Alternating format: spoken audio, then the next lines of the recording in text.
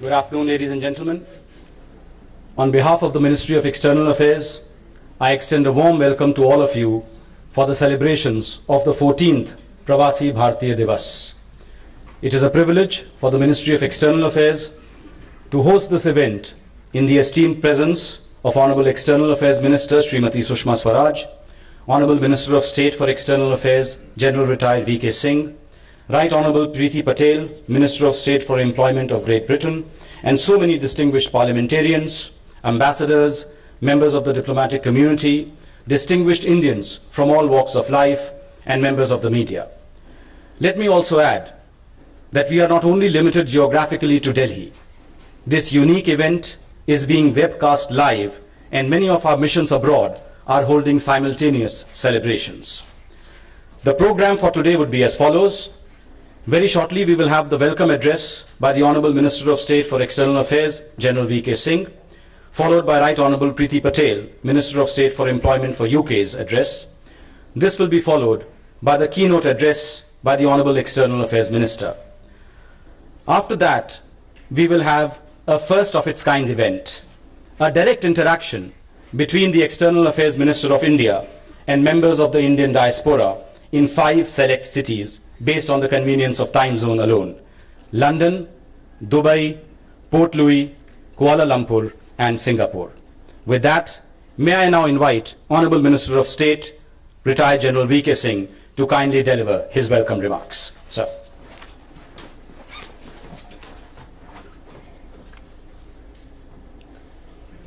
Honorable External Affairs Minister Srimati Sushma Swaraj, Right Honorable Member of Parliament and Minister of State for Employment from UK, Ms. Preeti Patel, distinguished members of Parliament who are present here, members of the Standing Committee and the Consultative Committee on External Affairs, senior officials from the Ministry of External Affairs, resident commissioners of Indian states, Indian diaspora across the globe, members of the media, ladies and gentlemen.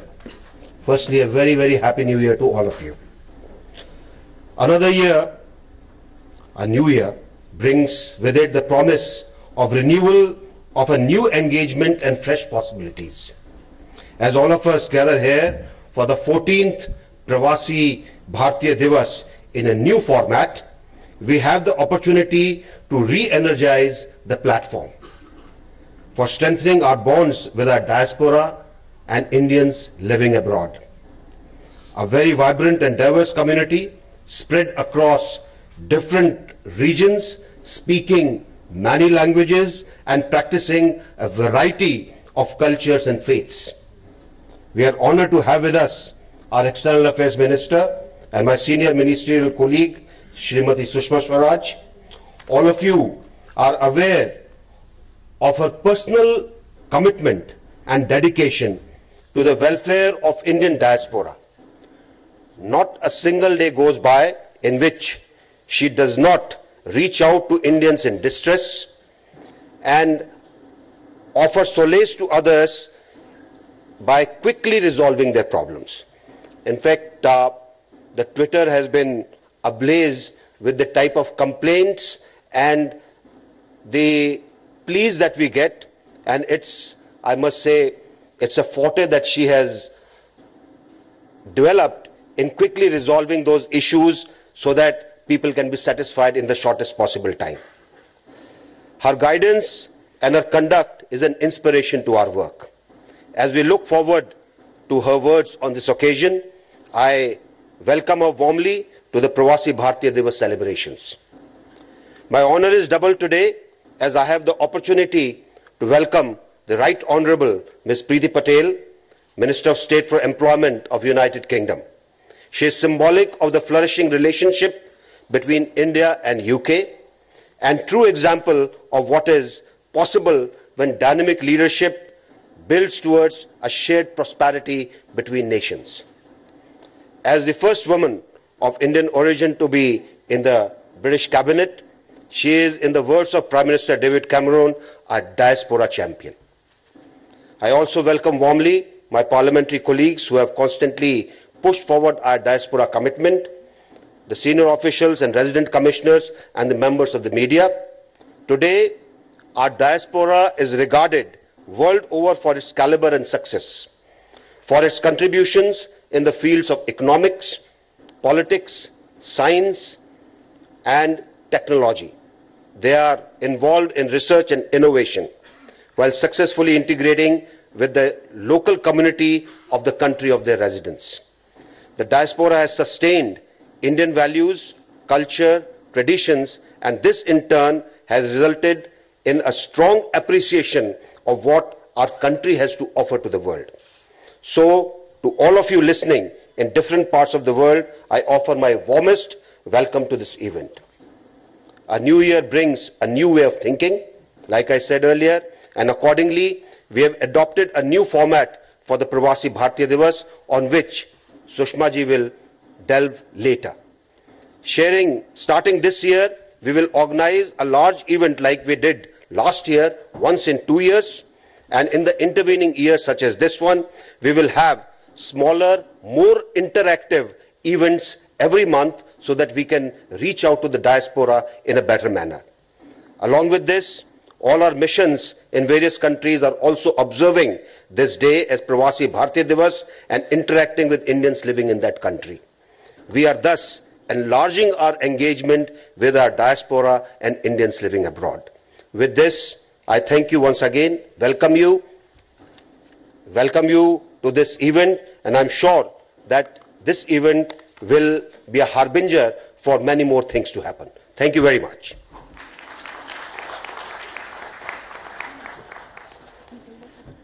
Thank you, General V.K. Singh. May I now invite the Right Honourable Preeti Patel, Minister of State for Employment of the United Kingdom, to address the gathering.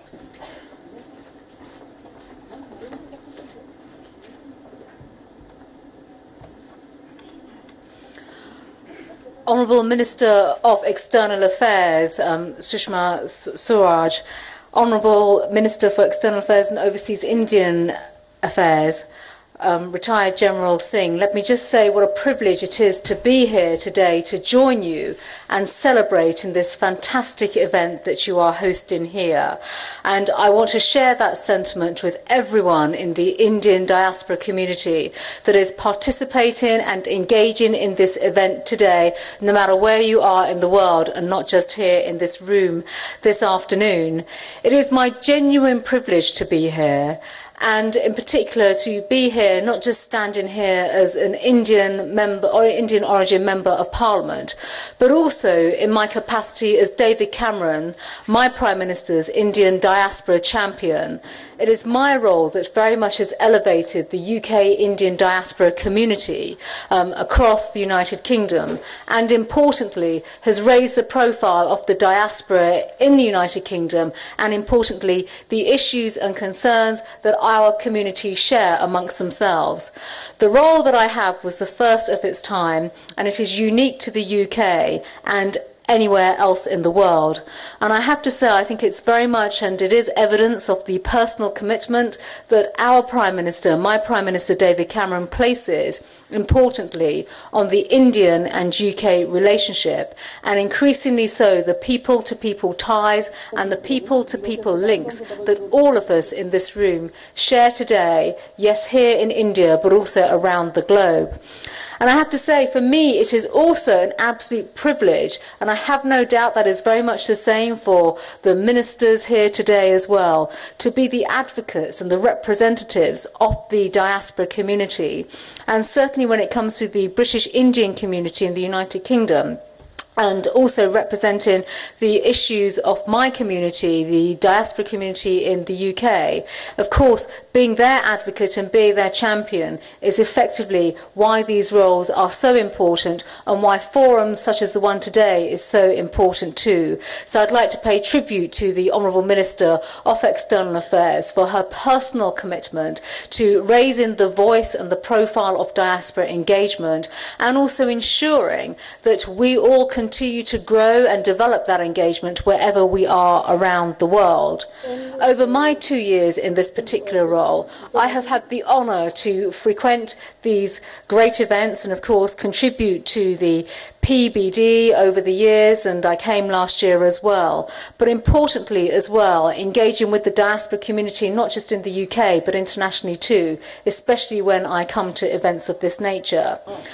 We are in the UK immensely proud of the 1.5 million diaspora in the United Kingdom, which is the second largest in the Western world, and they have contributed so much to Britain and British identity and British success, and also to our economy, in addition to the key aspects of social life, cultural life, and the bonds between our people. Over 100,000 people from the Indian community in the United Kingdom run their own businesses, and we heard from General Singh as well, the vast contribution that people make when it comes to their professional careers and also to the professional sectors. And the same applies to the business community, with over 90,000 people now in India who are working for UK companies in England too. Indeed, our two democracies and our two strong economies have brought together new opportunities across the very countries that we represent. And nothing quite has captured, in my view, the natural affinity, the strong bonds between our two people, more than the spectacular event and the spectacular visit that we saw last November when Prime Minister Modi came to the United Kingdom, and with immense pride my government and my Prime Minister hosted him in a very, very strong way. And of course the diaspora event that we held at Wembley Stadium with the attendance of in excess of 55,000 people said a great deal in terms of the warmth of the reception that Prime Minister Modi was given by the Indian diaspora community in the United Kingdom. I think it's worth me just saying as well, during Prime Minister Modi's address to Wembley, he remarked and commented on my own Prime Minister, David Cameron, when it came to my Prime Minister's engagement with the British Indian diaspora community. And in Prime Minister Modi's own words, to quote, he said that Prime Minister Cameron has fully integrated himself with the British Indian community. And I have to say, I think that sentiment was widely shared and echoed by the 1.5 million Indian diaspora in the United Kingdom as well. That bond is incredibly strong, and it is one where we are very, very proud to continue to champion that. And of course, alongside with the honourable ministers here today, it is my own ambition to continue to increase that engagement and dialogue, build the ties, address the issues, and build that long-standing relationship between our two nations. Since taking the role that I have as the diaspora champion, we have been building that relationship based on shared values, common ground, and obviously the ties that I have spoken about, to build the common interests and to continue to strive and strengthen these bonds even further. The visit, as we saw in November, was a perfect illustration of that. And also during that visit, we saw the UK-India relationship develop to a new level, where two great nations have come together to deepen existing bonds and to take that on now to having one glorious future together, which of course is incredibly important when it comes to the future of India and the reforms that Prime Minister Modi himself wants to see when it comes to transforming India itself. Yes, we are collaborating on many new initiatives, whether it's business, whether it's support of skills for the 500 million young people in India, under the new UK-India Skills Pledge, which is a great initiative that obviously has strengthened the ties between our two countries. We are here to support each other and to develop our new nations. As Prime Minister Modi said himself when he came to the United Kingdom, we are working together, standing shoulder to shoulder, and I am passionate when it comes to fostering the right environment for the UK and the Indian diaspora to connect more closely to India and the UK government. This event is a tremendous initiative, and I commend and support our Honourable Minister in her efforts and the work that she has undertaken to bring the diaspora community around the world together. And I want to finally say that I thank the Honourable Minister for giving me the opportunity to participate today and be part of these very, very important interactions with the diaspora community around the world. Thank you.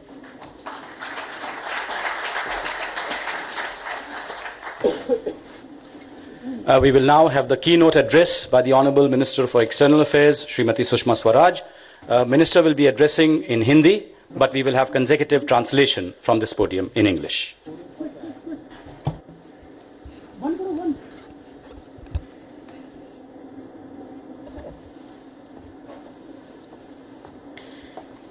आज के कार्यक्रम की विशिष्ट अतिथि government of UK में minister of employment, लेकिन उससे भी ज्यादा लंदन में प्रवासी भारतीयों की प्रतिनिधि सुश्री प्रीति Patel,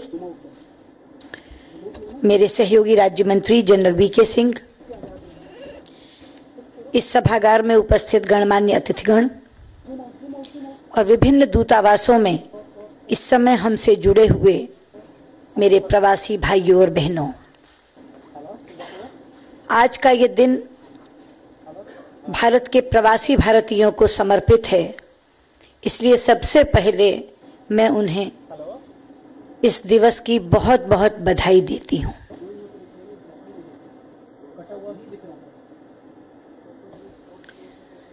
Today's special guest, the Minister of State for Employment in the Government of UK and also Diaspora Champion, Ms. Preeti Patel, Minister of State for External Affairs, my colleague, General V.K. Singh, distinguished guests, and across the world, embassies where our brothers and sisters are gathered, a very warm welcome to you. This day is dedicated to the diaspora, to the Pravasi Indians, and for this I'd like to convey my heartiest congratulations. मित्रों, सन 2003 में उस समय की अटल जी के नेतृत्व वाली सरकार ने ये निर्णय लिया था कि 9 जनवरी के दिन को प्रवासी भारतीय दिवस के रूप में मनाया जाएगा।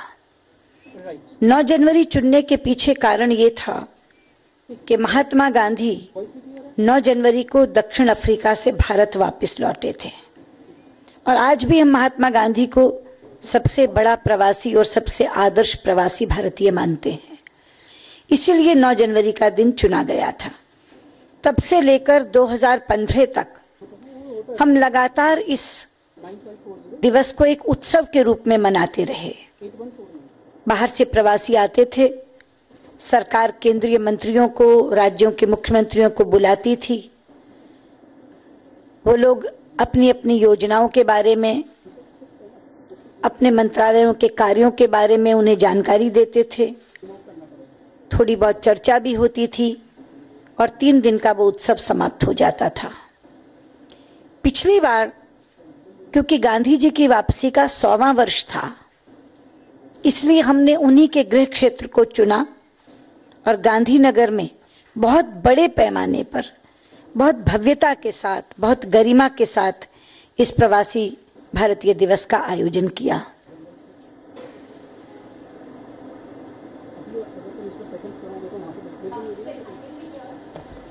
In the year 2003, under the leadership of the then Prime Minister, Mr. Atal Bihari Vajpayee, a decision was taken to celebrate 9th January as the Pravasi Bharatiya Divas. The reason behind this was that it was on the 9th of January 1915 that Mahatma Gandhi had returned to India from South Africa. And it was to commemorate that day as the Pravasi Bharatiya Divas, because even till today, Mahatma Gandhi is considered to be the greatest Pravasi and also the most ideal Pravasi. And therefore, 9th January was chosen as the Pravasi Bharatiya Divas, and from 2003 to 2015, this was celebrated like a festival commemorating the Indian diaspora and dedicating it to them. In this event, members of the diaspora were invited to India, and central ministers, chief ministers came to this event, and they all talked about the plans in India and for the diaspora and gave information on these projects. Some discussions also took place, and this event would end after 3 days. Last year, it was the 100th anniversary of the return of Mahatma Gandhi to India, and we were commemorating this 100th anniversary, and therefore it was celebrated in his home state in Gandhinagar, and it was done in a spectacular way, and it was organized with great pomp and fare. लेकिन उसी साल हमने ये निर्णय भी किया कि ये मेला अच्छा तो बहुत लगता है, लेकिन 3 दिन के बाद जब उछट जाता है तो कोई परिणाम नहीं निकलता। 13 वर्षों से मेला उसी तरह से चलता आ रहा था, लेकिन कोई बहुत परिणाम नहीं निकला था। तो हमने कहा कि ये मेला जरूर करेंगे, मगर 2 बरस बाद करेंगे, और बीच का जो वर्ष है उस वर्ष में हम चिंतन करेंगे, विचार विमर्श करेंगे और लोगों के साथ अलग अलग विषयों पर गहन अध्ययन करवाने के बाद कुछ सिफारिशें लेंगे और उन सिफारिशों पर सरकार अमल करेगी, ताकि इंडियन डायस्पोरा के इश्यूज को हम एड्रेस कर सकें, उनके मुद्दों का हम समाधान कर सकें, उनकी समस्याओं का निवारण कर सकें। But last year also the decision was taken that this event, which is celebrated every year with such pomp and fare, is definitely good. But the event ends after 3 days and there's really no concrete result after that. So this event went on and was celebrated for 13 years continuously. But on the ground, there was not much concrete results that emerged from the event. Therefore, last year a decision was taken that this event would be celebrated every 2 years, and in the intervening time frame there would be a lot of thinking, a lot of thought process that would go into it, and people would study the various issues and come up with recommendations so that the issues of the diaspora could be addressed and their problems could be solved. इसीलिए इस बार का प्रवासी भारतीय दिवस बिल्कुल नए रूप में हो रहा है।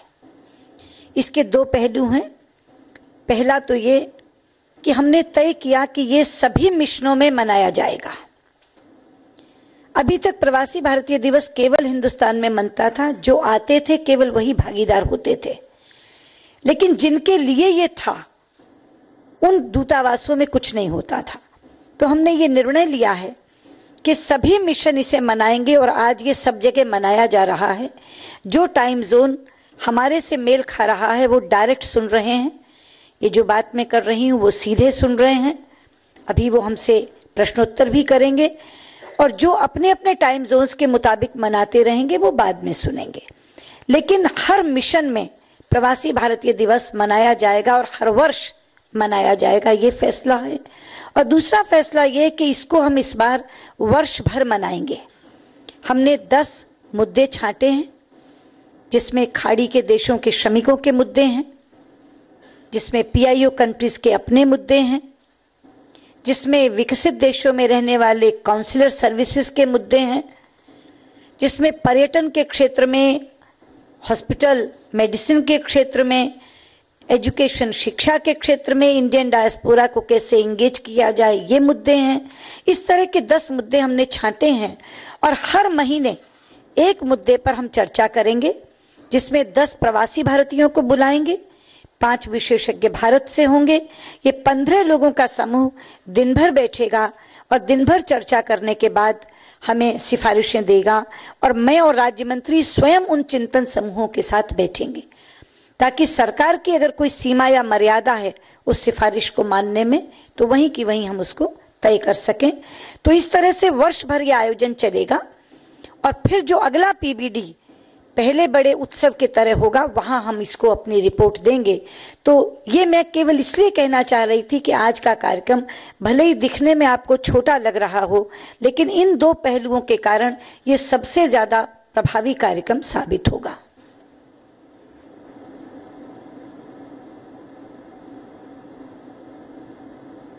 And therefore, this year, this event is being celebrated in a very new and a different way. There are 2 aspects to this event. First of all, this is being celebrated across the world in all our embassies and missions. And till now, in fact, this event was celebrated in India. And for those people for which this event is held, were actually not a part of it. And therefore today across the world our missions are celebrating it, and depending on the time zones, those missions which can in fact be with us are seeing us direct live, and in fact we'll be having a question answer session with them a little later. And those missions who have a different time zone will be celebrating it separately. And the decision also has been taken that this is going to be done every year across all the missions. And secondly, this event is going to be celebrated throughout the year. We have chosen 10 such issues. For instance, in the countries of the Gulf, it is the labor issues. For the PIO countries, they have their own issues. For the developed countries, the diaspora there, they have consular services issues. Then we have the issues of tourism, hospitals, medicine, education, hospitality, and it'll be our endeavor as to how to engage the diaspora in all these 10 issues that have been selected. We have decided that every month discussions will be held where 10 members of the diaspora will be invited. There will be 5 specialists from India, and there will be a day-long deliberations, and they will then put up certain recommendations, which I myself and the Minister of State for External Affairs, we will sit down and look at these recommendations with these people, so that if there is a government role, then we can do and take action immediately. And the following year, when the Pravasi Bharatiya Divas will be held in a big manner, the report will be presented during that event. And it may seem to you that the event being celebrated today is very small, but due to these 2 aspects which I have just mentioned, in fact, this PBD is going to be more effective than in the previous years. मेरे प्रवासी भारतीय भाइयों और बहनों, आप इस सच्चाई को जरूर स्वीकार करेंगे कि हमारी सरकार आने के बाद प्रवासी भारतीयों के साथ हमारा संपर्क बहुत बहुत गहरा हुआ है, बहुत ज्यादा घनिष्ठ हुआ है। प्रधानमंत्री तो पहले भी बाहर जाते थे, अन्य मंत्री भी जाते थे, भारतीय समुदाय से मिलते भी थे, लेकिन वो मीटिंग या तो हॉल मीटिंग होती थी या कुछ चंद प्रतिष्ठित लोगों के साथ भोज हो जाता था। लेकिन अब जिस पैमाने पर एंगेजमेंट होती है, उसकी कल्पना कभी किसी ने नहीं की थी। हमारी कोशिश होती है कि उस देश में रहने वाले ज्यादा से ज्यादा भारतीय उसमें भाग लें। जब मेडिसन स्क्वायर की मीटिंग हुई थी तो लोग अवाक रह गए थे। उन्होंने कहा था, इतनी बड़ी मीटिंग? अच्छा, अमेरिका में तो हो गई, बड़ा देश है, पर अब और तो कहीं इतनी बड़ी मीटिंग नहीं हो पाएगी। शायद प्रीति किसी कोने में बैठ के सुन रही थी और उसने इस चैलेंज को स्वीकार किया। अभी आपने देखा, जब प्रधानमंत्री लंदन गए तो वेम्बली स्टेडियम ने मेडिसन स्क्वायर का रिकॉर्ड ऐसा तोड़ा कि 3 गुना ज्यादा संख्या से वेम्बली स्टेडियम भर दिया।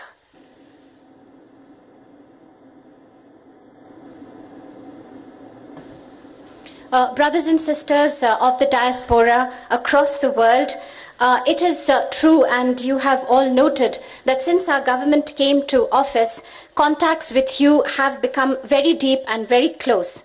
Prime ministers used to travel abroad earlier too, ministers used to travel too, and they would meet members of the Indian community. Usually this would be a hall event or maybe over a lunch or dinner. But it is the sheer scale, and it is our effort now to reach out to the maximum number of the members of the diaspora. And when the Madison Square Square Garden event happened, everyone was amazed. How was it that such a big event could take place? Then people said, well, that was the United States of America, a very big country, and hence maybe that is why it was possible. Maybe somewhere in one corner of the world, Ms. Preeti Patel was listening to this, and she took up the challenge. And recently, as you all know, when the Prime Minister went to the United Kingdom, the Madison Square Garden event record was broken, and the number of people who were present at the diaspora event was 3 times that number. पहले प्रवासी भारतीय मंत्री या प्रधानमंत्री के चले जाने के बाद अखबार में उनकी यात्रा के बारे में पढ़ते थे। अब वो स्वयं भागीदार होते हैं। महीना भर पहले से उन्हें पता लग जाता है कि उनके प्रधानमंत्री कब आ रहे हैं। वो स्वयं तैयारी करते हैं उसमें जाने की। और सबसे बड़ी बात है कि मीटिंग एक रस्म निभाई के लिए नहीं होती। प्रधानमंत्री अपनी बात कहते हैं, उनकी बात सुनते हैं, उनकी समस्याओं को जानकर यहाँ आते हैं उनकी पीड़ाओं को लेकर आते हैं और यहाँ आकर उसका समाधान करते हैं। ये एक संपर्क है जो इस सरकार के आने के बाद प्रवासियों के साथ बढ़ा है।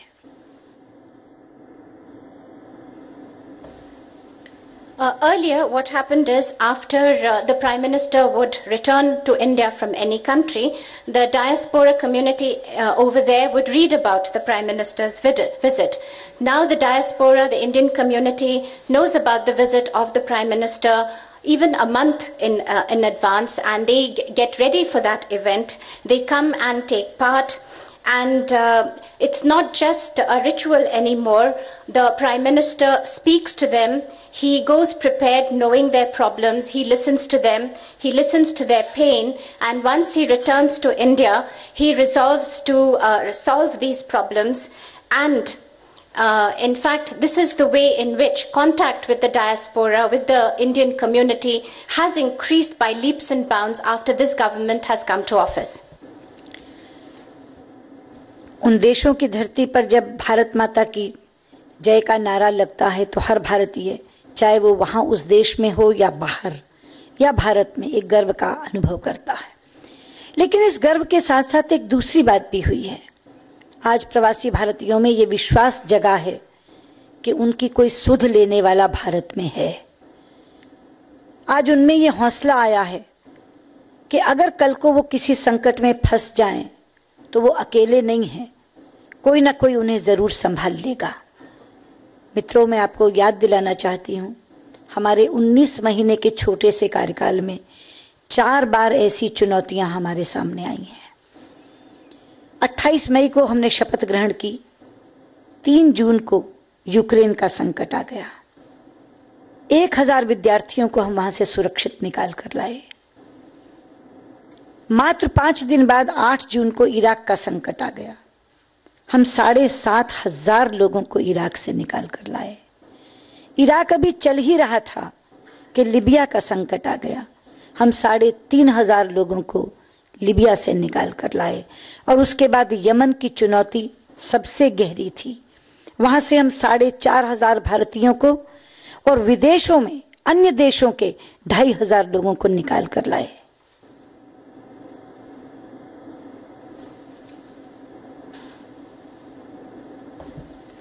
Brothers and sisters, in those countries during the diaspora event, when we hear Bharat Mata Ki Jai, not only people in that country, people back home or anywhere else across the world, Indians feel a sense of joy and a sense of pride.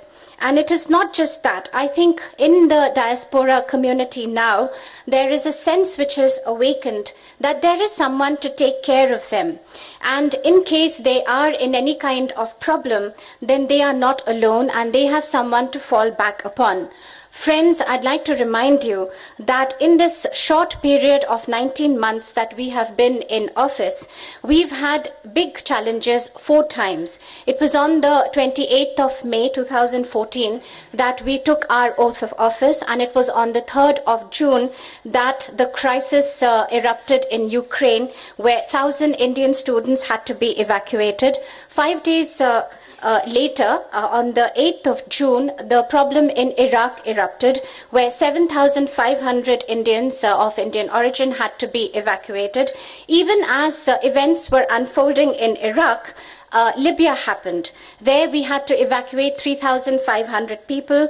And then was the challenge of Yemen, from where we evacuated 4,500 people, not including, and in addition, 2,500 foreigners were evacuated.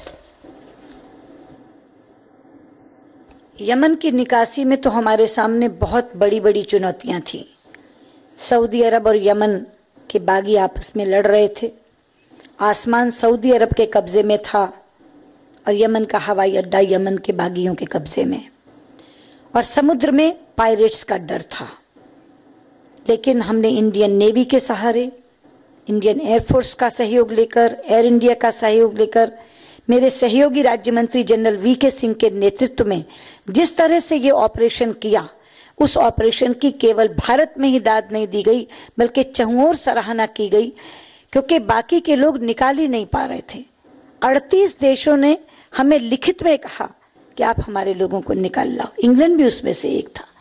America, France, England, Germany जैसे बड़े देशों ने हमें कहा कि आप निकाल कर ले आओ। तो जैसा मैंने कहा कि 4,500 हमने अपने निकाले और लगभग 2,500 लोग हम अन्य देशों के निकाल कर लाए।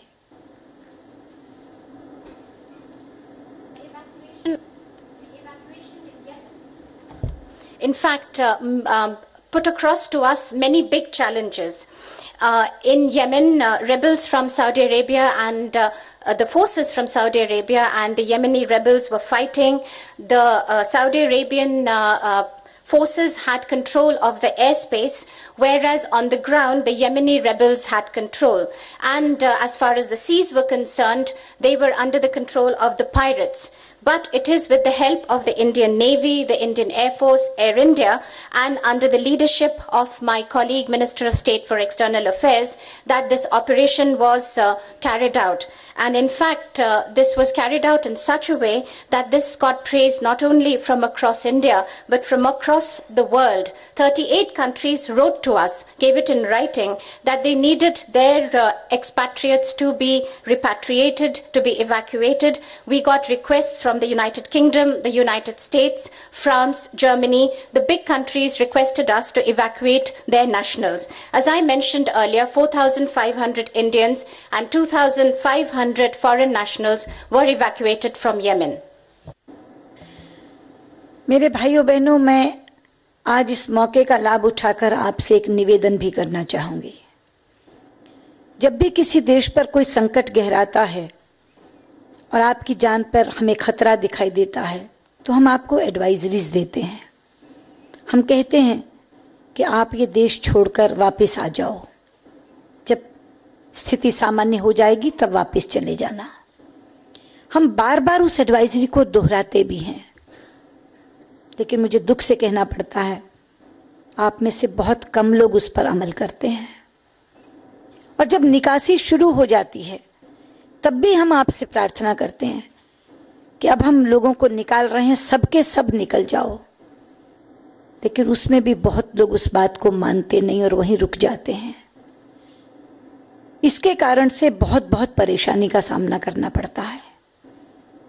अभी अभी लिबिया में क्या हुआ, हम 3,500 लोग निकाल कर लाए, तो भी हमारे आंकड़े के अनुसार अभी 2,000 लोग वहां हैं, और उनमें से 4 लोग पहले पकड़े गए, 2 को आतंकियों ने छोड़ा, 2 अभी भी उनके कब्जे में है। उसके बाद 2 फिर पकड़े गए, 1 को छोड़ा, 1 अभी भी उनके कब्जे में है। परिणाम स्वरूप आपको यातना सहनी पड़ती है, आपके परिवार के लोग परेशान होते हैं। हम लोग आपको निकालने में कितनी कोशिश करते हैं, बहुत बार समर्थ हो पाते हैं, बहुत बार समर्थ नहीं हो पाते।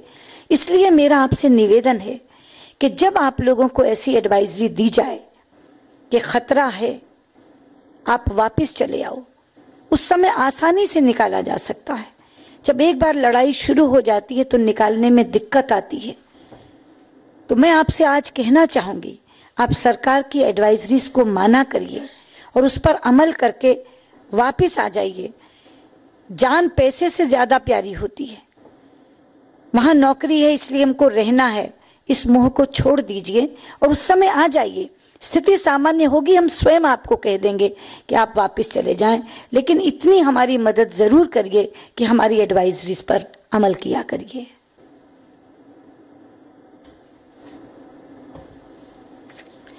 Brothers and sisters of the diaspora, I'd like to make use of this opportunity that has been given to me today to make a request to you. When any problem erupts or there is a very difficult situation in any country across the world, we issue advisories. My request to you is please listen to these advisories, and these advisories are issued repeatedly, because that is the time when you can come back easily. And later on it becomes very difficult as the situation deteriorates. And even when the evacuation process starts, even then we request everyone to return, but that is not the case. And in fact, there are people who stay back, and this causes a lot of pain to their family members back here in India.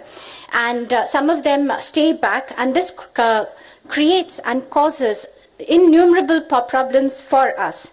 For instance, when the situation was erupting in Libya, 3,500 people were evacuated.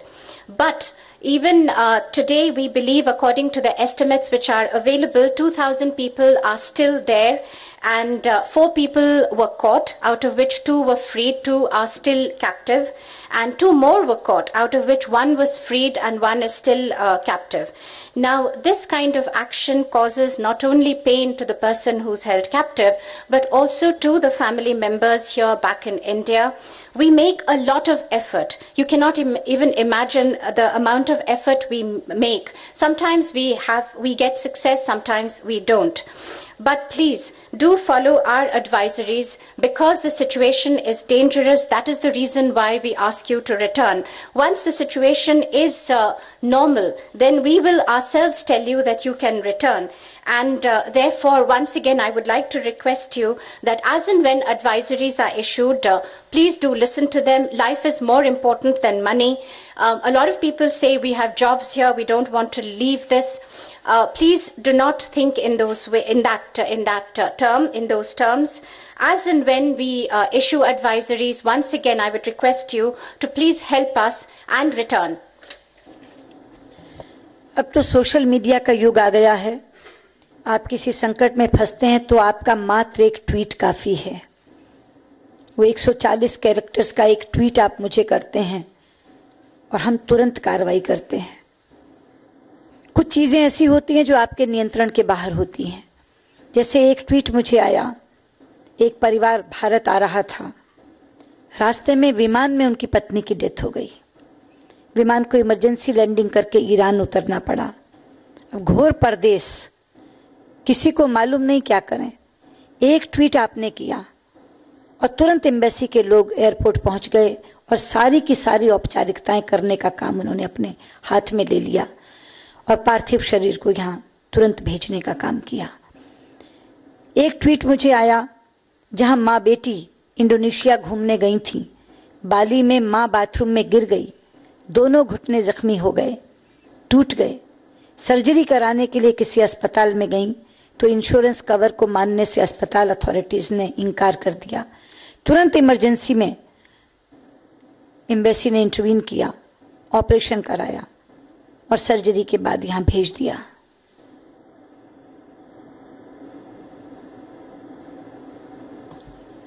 Today, ladies and gentlemen, is the age of the social media. One tweet is enough for us. That 140 characters tweet is quite enough. When it is sent to me, we immediately press the action button and we start taking action. Sometimes things happen which are beyond anyone's control. For instance, there was an Indian family that was returning to India, and the wife died in the flight itself, and they had to make an emergency landing in Iran, a completely foreign land.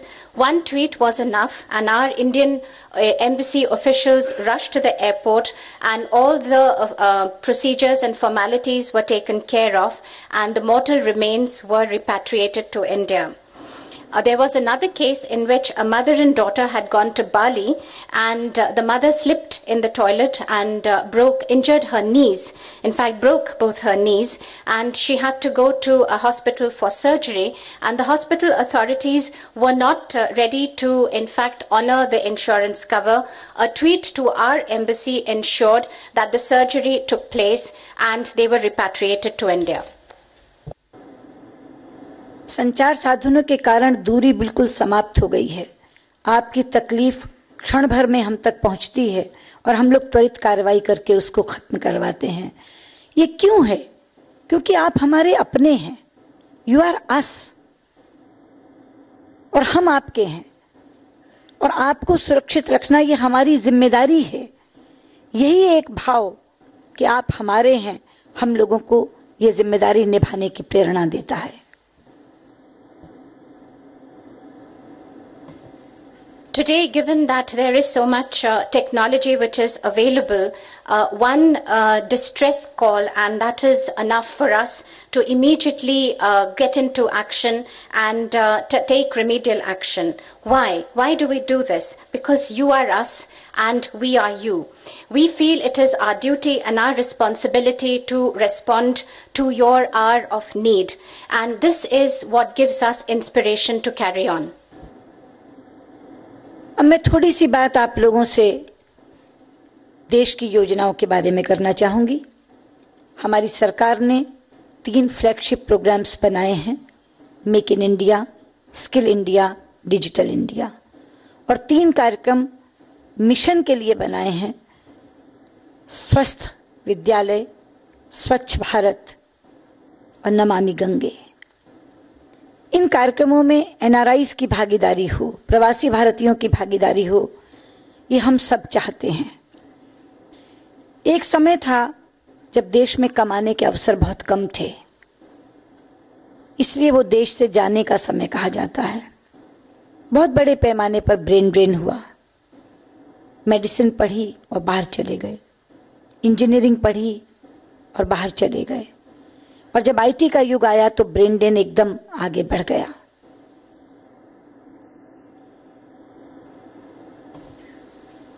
I'd also like to use this occasion to talk about the various programs of our government. We have 3 flagship government programs. These are Make in India, Skill India and Digital India. And there are 3 programs which are in the mission mode. They are Swasth Vidyalay, which is healthy school, Swachh Bharat, which is clean India, and Namami Gange, which is clean Ganga campaign. And we would like the members of the diaspora to participate fully in these programs. There was a time when opportunities in India did not exist to really have good incomes, and therefore people went abroad seeking greener pastures. There was in great numbers brain drain. People studied medicine or engineering and then went abroad. And then, of course, as the IT age came, the brain drain only increased. लेकिन आज भारत बदल रहा है। आज भारत में कमाने के नए नए अवसर पैदा हो रहे हैं। आज देश लौटने का समय है। जब पहली पीढ़ी यहाँ से बाहर गई थी तो ये सोच कर गई थी कि जवानी के दिन वहाँ लगाएंगे, कमाएंगे, लेकिन बाद में बुढ़ापा तो अपनों के बीच ही आकर बिताएंगे। अब वो सपना सच होने का समय आ रहा है। लौटिए, चाहे तो दोनों पैरों से लौटिए, नहीं तो कम से कम एक पैर यहाँ रखिए और एक वहां। अगर बच्चा कमाने लायक हो गया है तो बेटा या बेटी को यहाँ भेजिए, स्वयं वहां रहकर उसका सहयोग करिए, या बेटे को वहां रखिए, स्वयं यहाँ आइए। ये सारे इनिशिएटिव्स ऐसे हैं जिनमें कमाने के अवसर हैं, और बाकी के जो 3 इनिशिएटिव्स मैंने कहे थे मिशन के, वो माटी का कर्ज चुकाने का अवसर देते हैं।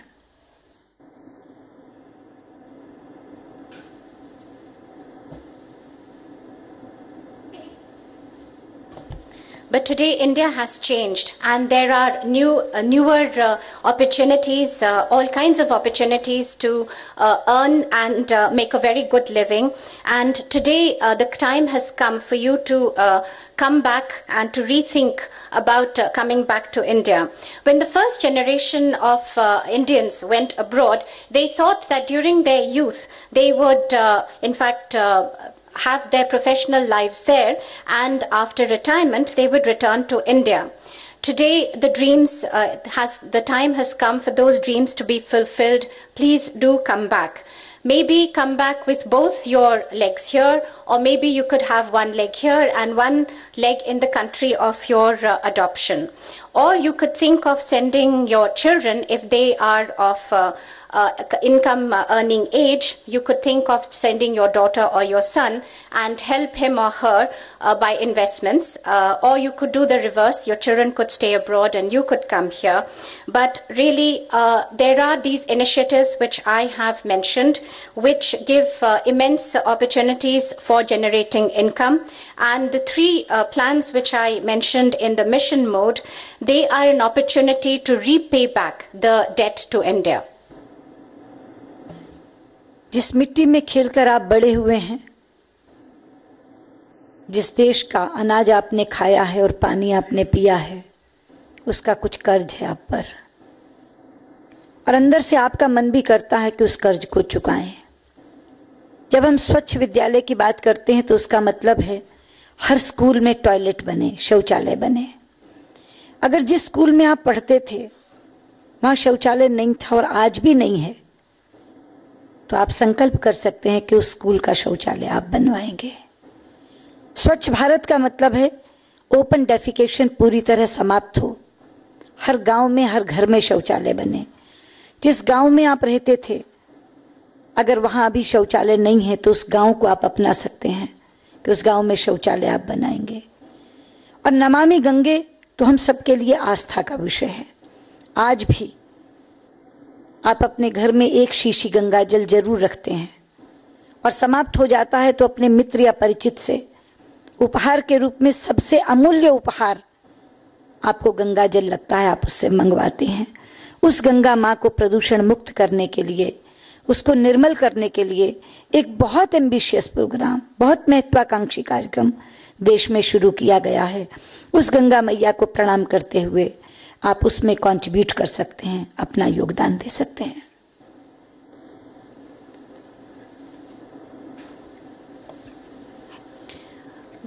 The land where you grew up, the cereal, the various things that you ate here, the water that you drank of that land, you do have a debt to your home land.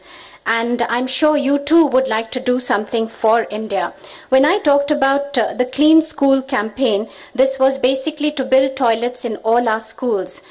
Maybe in the school where you grew up, where you studied, there was no toilet. You could think in terms of building toilets over there, and you could resolve to do this.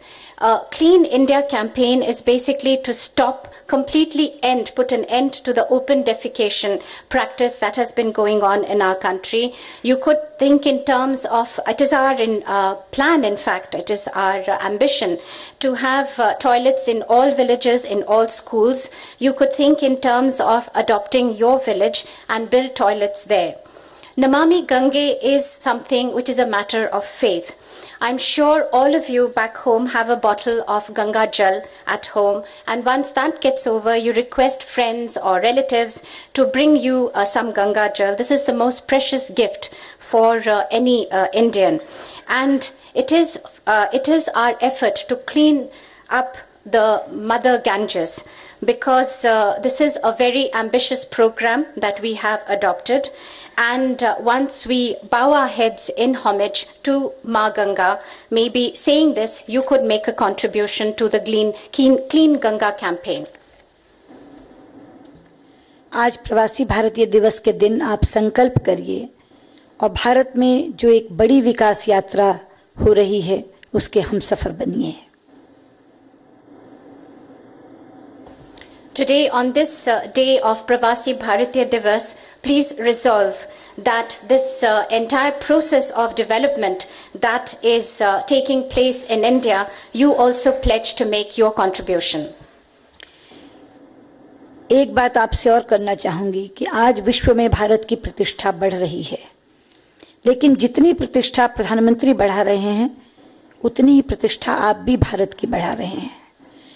जिस समय आप अपने प्रधानमंत्री को अन्य राष्ट्राध्यक्षों के साथ एक मित्र की तरह बैठा हुआ देखते हैं, चाहे वो राष्ट्रपति ओबामा हो अमेरिका के, चाहे वो चीन के राष्ट्रपति शी जिनपिंग हो, चाहे वो रूस के राष्ट्रपति पुतिन हो या फ्रांस के राष्ट्रपति ओलैंड, चाहे वो इंग्लैंड के प्रधानमंत्री कैमरन हो या जापान के प्रधानमंत्री आबे, हमारे प्रधानमंत्री के व्यक्तिगत संबंध सबसे बने हैं और वो ऐसे मिलते हैं उनसे जैसे बरसों बरसों की जान पहचान हो।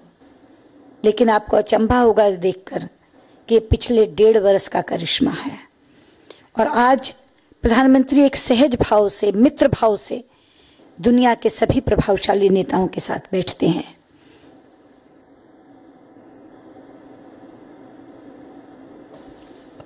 There is one more thing that I would like to say, and that is the status of India is increasing in the world today. And for this, not only is our Prime Minister playing a role, but you too, as a member of the diaspora, you too are playing a role. When you see the Prime Minister, when you see him sitting with other heads of state and government, whether that be President Obama, President Xi of China, President Putin of Russia, President Hollande of France, Prime Minister Cameron of the UK, or Prime Minister Abe of Japan, you can see that he has built up personal relations with all these leaders, and they meet as if they are old friends. But let me remind you, it has only been a year and a half that this government has been in office, and Prime Minister is able to mingle very easily and very comfortably with all heads of state and government. आपने भी अपनी योग्यता से बहुत बहुत ऊंचाइयां बाहर जाकर प्राप्त की हैं। आज आप बड़ी बड़ी कंपनियों के सीईओज हैं। विश्व के बेस्ट डॉक्टर्स में आपकी गिनती होती है, बेस्ट इंजीनियर्स में आपकी गिनती होती है। भारत को आईटी सुपर पावर का दर्जा आप लोगों ने दिलवाया है। आप वहां की राजनीतिक क्षेत्र में काम कर रहे हैं, चाहे वो इंग्लैंड हो, एक तो मेरे साथ ही बैठी हैं प्रीति पटेल, अमेरिका में, कनाडा में, अभी अभी कनाडा के चुनाव हुए, कितने लोग भारत के जीत कर आए हैं, न्यूजीलैंड में, हर जगह आप राजनीतिक क्षेत्रों में भी आगे बढ़ रहे हैं और अपने अपने क्षेत्र में आप लोगों ने बहुत प्रतिष्ठा और ऊंचाई प्राप्त की है। You too, you have proved your worth in the countries of adoption, and your achievements have been tremendous. Today, you are you are the CEOs of very big companies. You are counted among the best doctors, the best engineers, and the epithet of IT superpower has been given by you. And in politics too, Indians have, people of Indian origin have done very well. And one such person, Ms. Preeti Patel in the United Kingdom, is sitting beside me. Whether it be in the United States, in Canada, very recently elections took place in Canada, and so many people of Indian origin have been elected as members of parliament. In New Zealand, so in politics, people of Indian origin are making great strides ahead. And you too, in your particular area, in your particular domain, your achievements have been remarkable. ऊंचे पदों पर बैठे हुए प्रवासी भारतीयों तक ही सीमित नहीं है। मुझे सबसे ज्यादा गर्व की अनुभूति तब होती है जब मैं एक साधारण आम भारतीय के बारे में बाहर जाकर सुनती हूं कि भारतीयों में 3 गुण होते हैं। एक तो भारतीय बहुत अच्छा पड़ोसी होता है, वो किसी के भी सुख दुख में पहुंच जाता है। भारतीय बहुत परिश्रमी होता है, वो नखरे से नौकरी नहीं करता। और तीसरा, वो कानून पसंद होता है। ये तीनों चीजें भारत की प्रतिमा को कितना बड़ा बनाती हैं, शायद वहां बैठकर आपको मालूम नहीं है, लेकिन मैंने दुनिया के जिस भी देश का दौरा किया है, ये तीनों बातें मुझे प्रवासी भारतीयों के बारे में सुनने को मिली हैं। मैं आपको सलाम करती हूं, सैल्यूट करती हूं।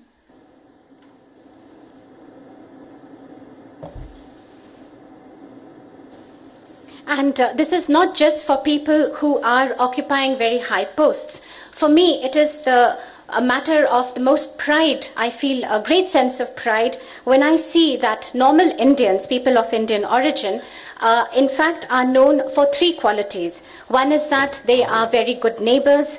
Whether in good times or bad, Indians always come forward to help. They are very hardworking, and thirdly, they are very law-abiding. And you cannot imagine how these 3 qualities have given such a boost to the image of India. Perhaps sitting outside India, you are not aware of this.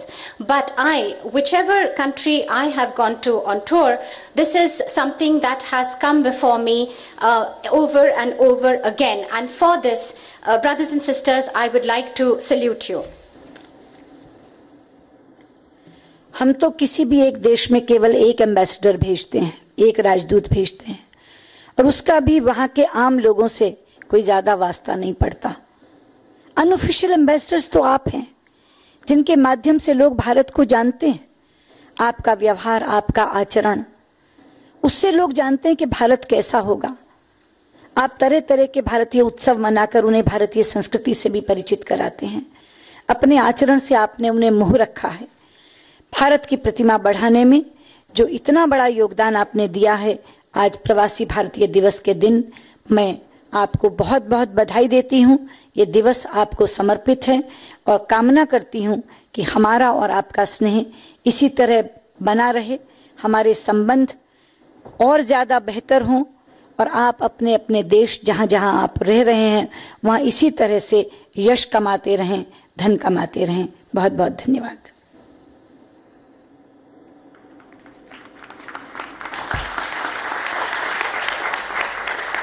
Officially, we send one ambassador to each country, and that too, he may not have all the opportunities to mingle with the common man. But all of you are unofficial ambassadors of India. It is through you that people of your countries of adoption know what is India. It is through your behavior that they know what India is. You celebrate the various Indian festivals with your good behavior. This raises the stature of India immensely.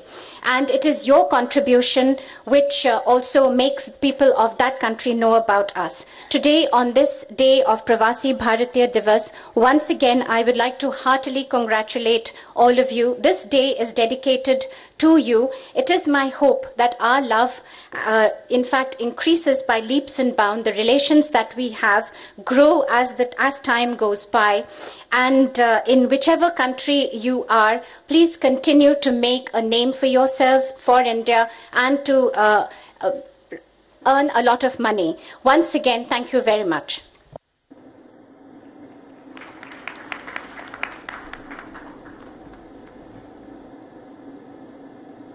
Thank you, Madam Minister, for that inspiring address. Minister of State for External Affairs has had to leave to catch a flight, but now we are going to go straight into the live video conferencing with 5 of our select Indian missions in London, Dubai, Port Louis, Kuala Lumpur, and Singapore. As you can see, the screen behind the Minister now shows the live video conferencing with these 5 missions. And we are going to begin with the land of the GMT, London.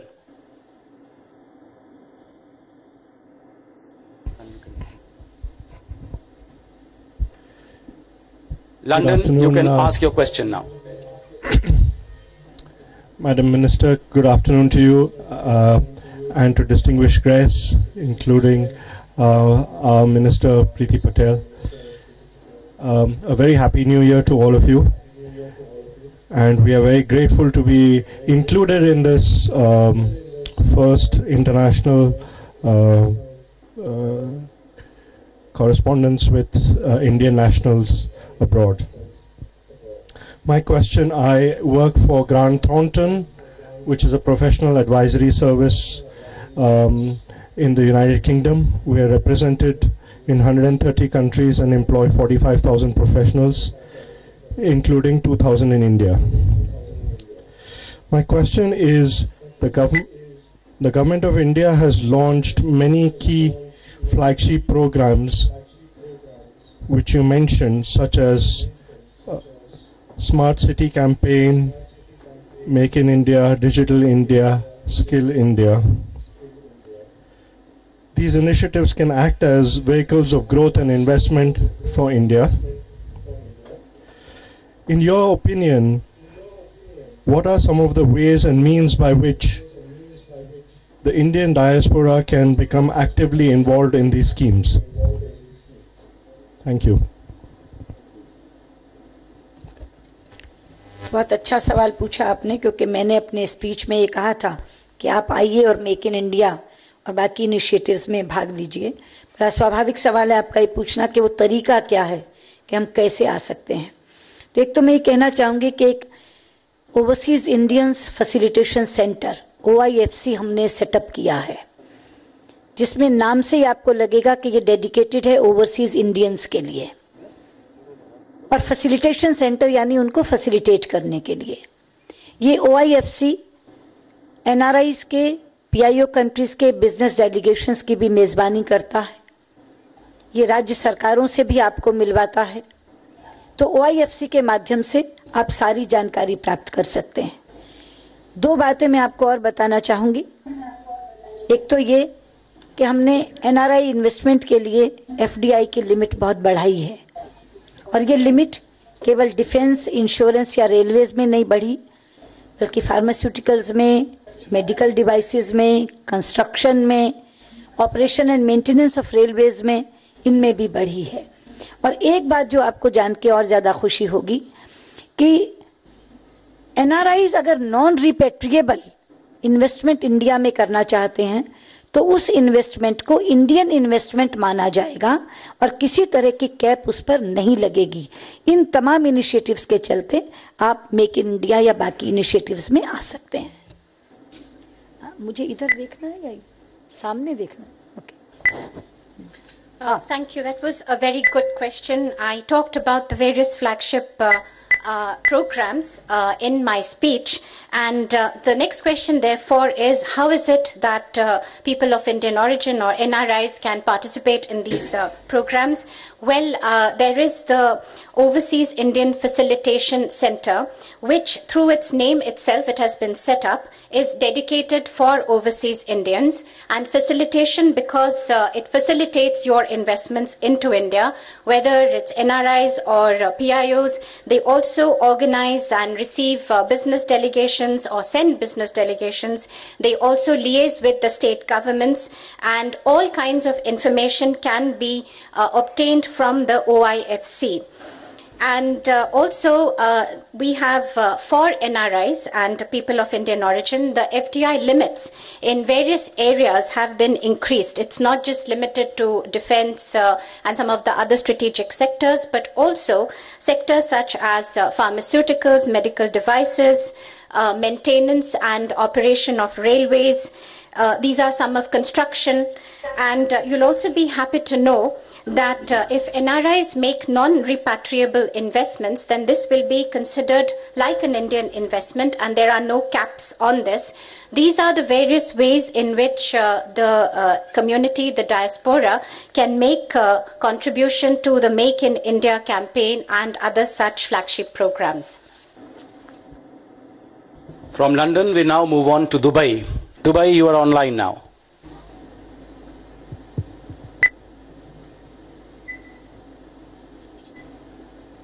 आदरणीय मंत्री जी, महोदय, Sushma ji, happy new year.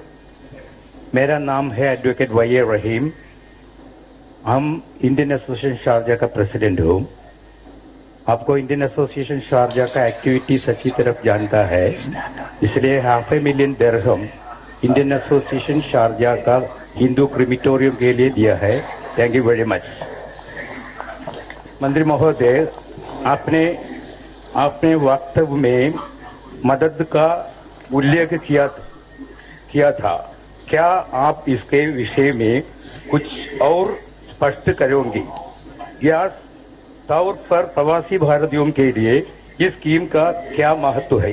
दूसरा बात यही है, माननीय प्रधानमंत्री महोदय मोदी जी ने दुबई में प्रवासी भारतीयों को संबोधित करते टाइम ई माइग्रेट में कुछ प्रस्तावित संशोधनों का किया था, जिससे ई माइग्रेट की क्षमता बढ़ सकेगी। कृपया आप इस विषय में हुई प्रगति के जानकारी दीजिए। Thank you. जय Hind. Honorable Minister Sushma Swaraj ji, first of all, a very happy new year to you. I'm Advocate Y.R. Rahim, and I'm the President of the Indian Association in Sharjah. And I would like to thank you for the fact that we now have a crematorium. Honorable Minister, you talked about Madad, which is the Consular Grievance Monitoring System. And can you give some more clarifications regarding Madad?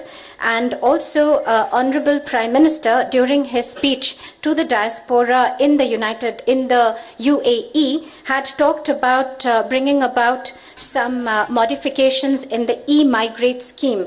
Can you please tell us what is the position and what progress has been made on that? Viola रहीम साहब, सबसे पहले तो मैं आपका शुक्रिया अदा करती हूँ। दक्षिण भारतीय होने के बावजूद आपने हिंदी में सवाल पूछा और बड़ी शुद्ध हिंदी बोलने की आपने कोशिश की है। आपका बहुत बहुत शुक्रिया। जहाँ तक मदद का सवाल है। मदद एक ऑनलाइन पोर्टल है और मदद शिकायत दर्ज कराने का, शिकायत की मॉनिटरिंग करने का और उसके निवारण की प्रगति देखने का एक मंच है। और मदद हमने क्यों बनाया ये भी मैं आपको बता दूं। जब सांसदों की भी कोई शिकायत मेरे पास आती थी तो मिशन को पहुंचाने में 1-1.5 महीना लगता था और बहुत से लोग आकर हमसे ये पूछते थे कि हमें तो शिकायत दर्ज करानी नहीं आती, हम कहाँ दर्ज कराएं, हमें पता ही नहीं कि हम अपनी शिकायत किसके पास दें। तब हम लोगों ने ये मदद का कॉन्सेप्ट बनाया कि कोई भी व्यक्ति मदद पे अपने घर से बैठकर, कहीं दूसरी जगह बैठकर, कहीं बेंच पर बैठकर भी अपनी शिकायत दर्ज करा सकता है और वो शिकायत तुरंत उस मिशन के उस संबंधित अधिकारी को उसी क्षण पहुंच जाएगी, उसी समय मिल जाएगी जब आप लिखना खत्म करेंगे। और इस मदद के अंदर हमने अवधियां डाली हुई हैं कि जैसे 1 सप्ताह के अंदर वो अधिकारी इस पर जरूर कोई कार्रवाई करेगा और उस कार्रवाई के बारे में लिखेगा। अगर वो नहीं लिखता तो ऑटोमेटिकली वो उससे सीनियर अधिकारी पर पहुंच जाती है। अगर वो भी समयावधि के अंदर तय नहीं करता और कोई कार्रवाई नहीं करता और उस पर कोई कमेंट नहीं लिखता तो फिर उससे ऊपर वाले पर पहुंच जाती है। और मदद की मॉनिटरिंग हम लोग स्वयं हेडक्वार्टर में बैठकर करते हैं, क्योंकि अगर किसी मिशन में कंप्लेंट्स बहुत पेंडिंग हो जाती हैं तो कलर कोडिंग हमने रखी है, वो मिशन का कलर रेड हो जाता है तो हमें पता चल जाता है कि ये मिशन में शिकायतें इतने दिनों से लंबित पड़ी हैं, इनका कलर कोड रेड हो गया। तो इसलिए ये शिकायत दर्ज कराने का और शिकायत निवारण का एक बड़ा प्रभावी मंच बन गया है, जहां आप बिना किसी से पूछे केवल अपनी शिकायत दर्ज करा दीजिए, वो अपने आप उस अधिकारी तक पहुंच जाएगी और आगे उसकी प्रगति भी आपको पता चलती रहेगी। और मुझे आपको बताते हुए खुशी है कि अब इसको हमने मोबाइल ऐप से भी जोड़ दिया है। आप अपने केस की प्रगति अपने मोबाइल फोन पर भी देख सकते हैं कि आपका केस कहां पहुंचा है। तो शिकायत दर्ज कराने का जो एक मंच नहीं था वो हम लोगों ने मदद के माध्यम से आपको दिया है। जहां तक ई माइग्रेट का संबंध है, ई माइग्रेट इमिग्रेशन क्लियरेंस का और सभी इमिग्रेटेड वर्कर्स का एक डेटा रखने का हमारे पास एक ई गवर्नेंस का टूल है, जिसमें सारे रिक्रूटमेंट एजेंट्स का डेटा, सारे फॉरेन एम्प्लॉयर्स का डेटा और सारे इमिग्रेटेड वर्कर्स का डेटा वो हम लोगों को मिल जाता है। पहले ये पूरा काम बिखरा हुआ था और मैन्युअल था, इसलिए कहीं भी हमको कुछ पता ही नहीं चलता था, लेकिन अब ये पूरे का पूरा सिस्टम स्मूथ हो गया है। जो आपने दुबई के प्रधानमंत्री के भाषण की बात की वो सच है। उनको वहां शिकायत मिली थी, इसमें उन्होंने मंच से कहा था, 17 अगस्त को ये मीटिंग हुई थी प्रधानमंत्री जी की, और उन्होंने कहा था मैं 1 महीने का समय देता हूं, 17 सितंबर तक ये ठीक हो जाना चाहिए। मुझे आपको बताते हुए खुशी है कि जो समयावधि हमें दी थी प्रधानमंत्री जी ने, उसी के बीच में सभी स्टेक होल्डर्स की मीटिंग करके जो टीदिंग ट्रबल्स थी, इसमें और कोई कारण नहीं था, टीदिंग ट्रबल्स थी, जो प्रारंभिक कठिनाइयां आती हैं, वो सब हम लोगों ने इसकी दुरुस्त कर दी हैं और अब ये बहुत अच्छे से फंक्शन कर रहा है।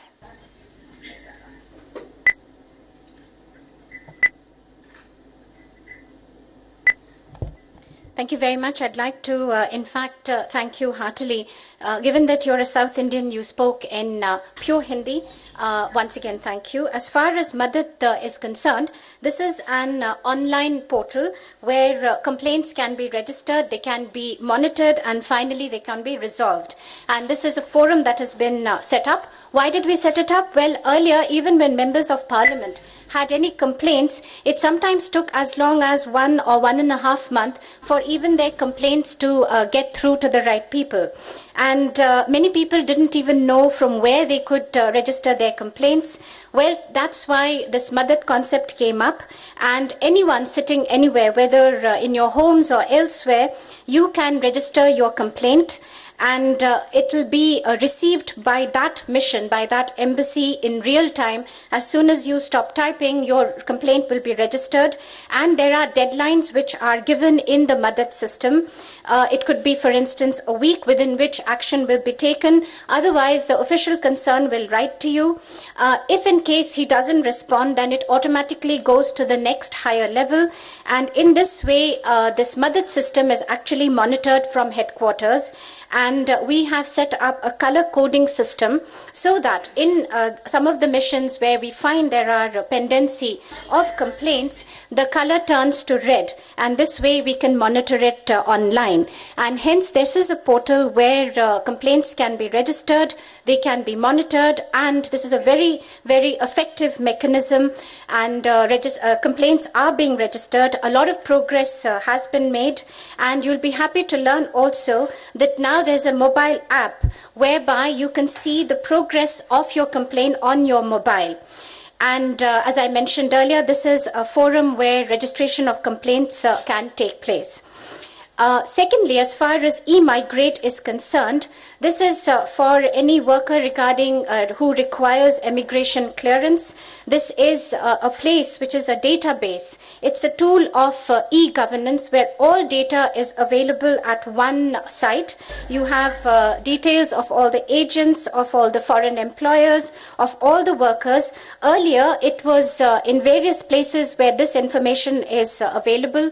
Today, because it is available under one particular site, therefore, things have become very smooth. And you're absolutely right. Our Prime Minister had in his speech in Dubai talked about improving the e-migrate mechanism. This has been done.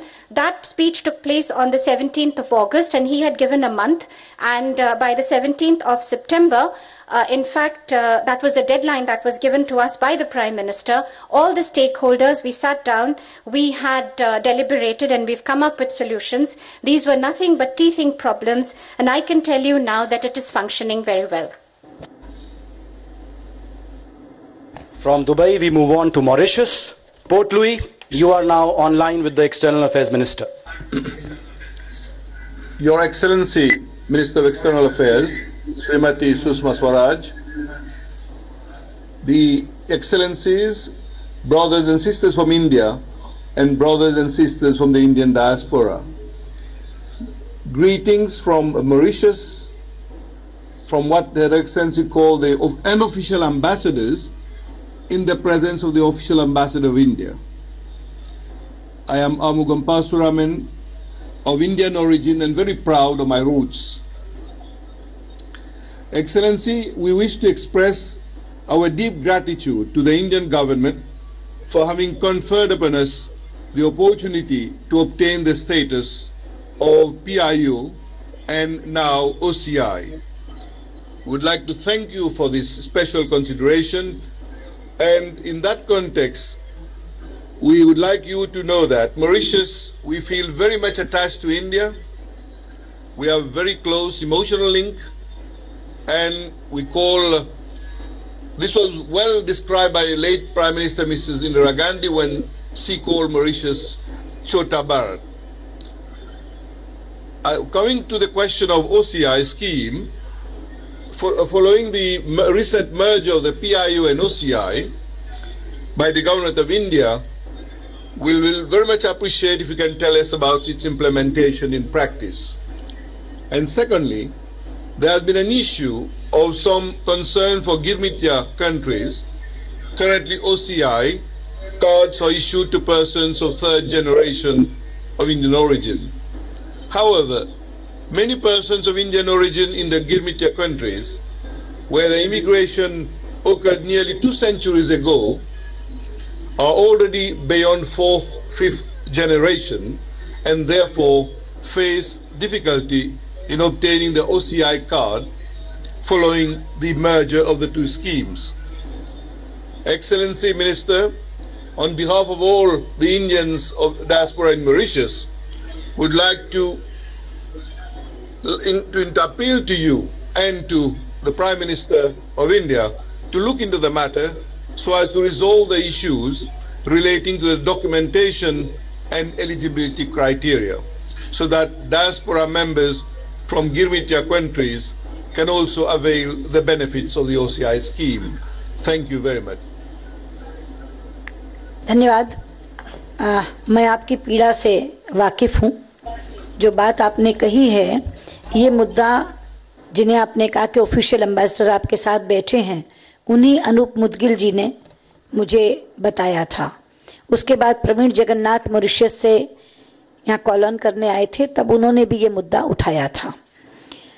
जहाँ तक PIO और OCI card का सवाल है, पहले ये वर्गीकरण था, दो अलग कैटेगरीज थी, पीपल ऑफ इंडियन ओरिजिन और नॉन रेसिडेंट इंडियंस। एनआरआईज को ओसीआई कार्ड मिलता था 3 पीढ़ियों तक, पीआईओज को पीआईओ कार्ड मिलता था 4 पीढ़ियों तक।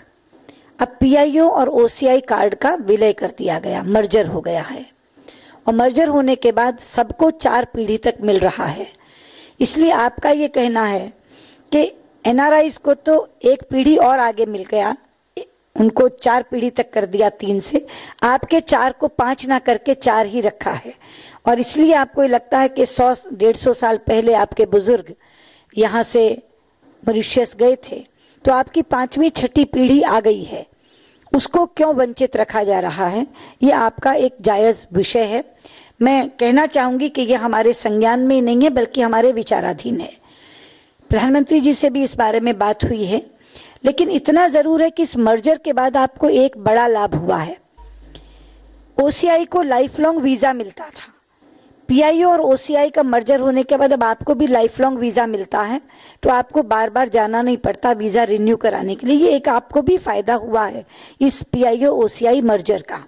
और जो दिक्कतें आप लोगों ने बताई थी कि हम कहाँ से दें, पीआईओ कार्ड वापस हमसे मांगा जाता है, वो सारी दिक्कतें दूर कर दी गई हैं। अब केवल एक मुद्दा बचा है पीढ़ी बढ़ाने का, कि 4थी पीढ़ी तक ही उसको रखना है या 5वीं 6ठी पीढ़ी तक भी देना है। मैंने आपसे बताया कि ये विचाराधीन है और प्रधानमंत्री और कैबिनेट इस पर निर्णय जरूर लेंगे और आपको बताएंगे।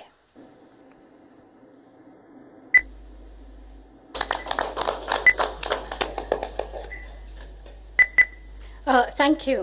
I can, in fact, feel your pain, and this issue, in fact, as you mentioned, the official ambassador, Mr. Anup Mudgal, he was the one who first informed us about this problem.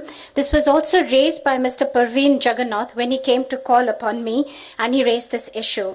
As far as OCI, Overseas Citizenship of India, and PIO card are concerned, earlier there were 2 separate categories. OCI was for non-resident Indians, and it was given, an OCI card was given till 3 generations. For people of a person of Indian origin, it was given up to the 4th generation.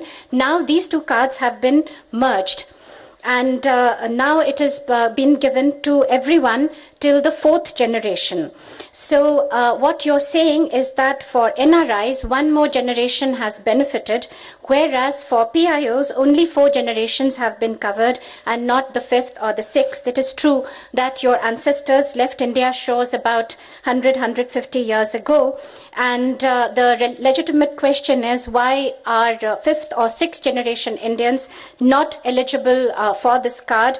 Absolutely, your grievances is absolutely true, and this is currently under consideration.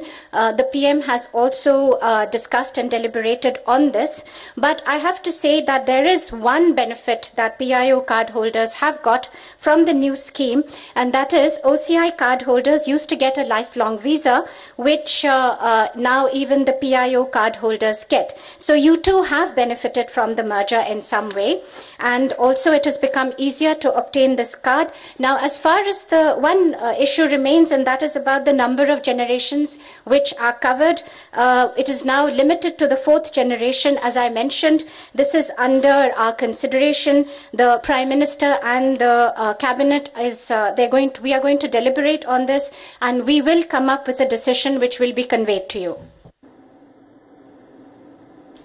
From Mauritius, we cross India and now begin to act east, and now we are going to Kuala Lumpur. Kuala Lumpur, you are online with the External Affairs Minister. Thank you. Our warm wishes from Kuala Lumpur to Honorable Minister and all the friends in the PIO diaspora from the 4 cities. We have only 2 parts to our request to the Minister. The first part is, what are some steps that can be taken to re-energize initiatives for outreach and engagement with the diaspora youth through language, culture, education, and capacity building. Our second statement on this is, we understand that the scholarship program for the diaspora children, SPDCs, administered by Exil, has been put on hold for 2015. Minister V. at Gopio would like to reiterate that the scholarship has been providing opportunities for obtaining tertiary education in India to underprivileged diaspora youth, and this should be continued. We propose 100 scholarships for the needy students in Malaysia. We would like to solicit Honourable Minister's views. Thank you. आपने Indian diaspora youth से outreach के संबंध में सवाल पूछा, यानी प्रवासी भारतीयों के जो बच्चे हैं और जो हमारी यंग जनरेशन है, युवा पीढ़ी, उसके साथ संपर्क बनाने के लिए हमने क्या किया है। मैं आपको बताना चाहूंगी कि हमारे यहाँ एक स्कीम है no India programme. No India programme केवल PIOs कंट्रीज के लिए हम लोगों ने चलाई है, और ये नो इंडिया प्रोग्राम का मतलब है कि आइए और भारत को जानिए। इसमें 34 बैच अभी तक आ चुके हैं, 1053 बच्चे इसका लाभ उठा चुके हैं। इसमें हम 21 दिन के लिए उनको बुलाते हैं और किसी एक राज्य को पार्टनर बनाते हैं और फिर भारत का भ्रमण उन बच्चों को कराते हैं, और जो आपने लैंग्वेज, कल्चर, हेरिटेज शब्दों का इस्तेमाल किया, इस सब से उनको परिचित भी कराते हैं। एक हमारे यहाँ स्कीम है स्टडी इंडिया प्रोग्राम, जिसमें हम छोटे कोर्सेज के लिए इन स्टूडेंट्स को बुलाते हैं और वो केवल लैंग्वेज, कल्चर, हेरिटेज के बारे में ही होता है। 1 महीने का ये प्रोग्राम होता है जहां उन्हें उनसे परिचित कराते हैं। तीसरी बात जो आपने स्कॉलरशिप्स की हम 100 बच्चों को स्कॉलरशिप्स देते हैं। 50 बच्चे PIO कंट्रीज के होते हैं और 50 NRI कंट्रीज से NRIs होते हैं जिनको ये स्कॉलरशिप्स दिए जाते हैं। आपने बहुत सही सवाल उठाया कि इस बार हम उसको नहीं दे रहे, बंद हमने किया है, और जबकि ये जारी रहना चाहिए। हमने बंद इसलिए नहीं किया है कि जारी नहीं रखा जाएगा, बल्कि हमने इस साल नामांकन इसलिए नहीं लिए हैं क्योंकि हम इस स्कीम को बेहतर बनाना चाहते हैं, इसमें सुधार करना चाहते हैं। अभी तक जो इसमें लिस्ट थी, जिन स्कूलों में ये बच्चे जाते थे, वो बहुत प्रतिष्ठा प्राप्त नहीं थे, साधारण स्कूल्स या साधारण संस्थाएं थी।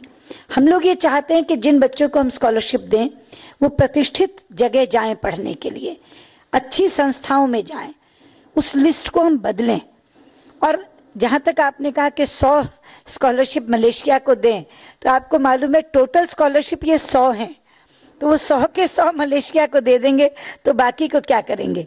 लेकिन जब हम ये सुधार करेंगे तो हो सकता है हम इसकी संख्या भी बढ़ाएं, और संख्या जब बढ़ेगी तो हर देश को कितनी मिलेगी ये तय हो सकता है। उसमें मलेशिया को आज तक मिलने वाली संख्या बढ़ सकती है, लेकिन ये सारी चीजें विचाराधीन है। स्कॉलरशिप हम खत्म नहीं करेंगे, ये स्कीम खत्म नहीं करेंगे, ये इतना मैं आपको आश्वस्त कर सकती हूँ।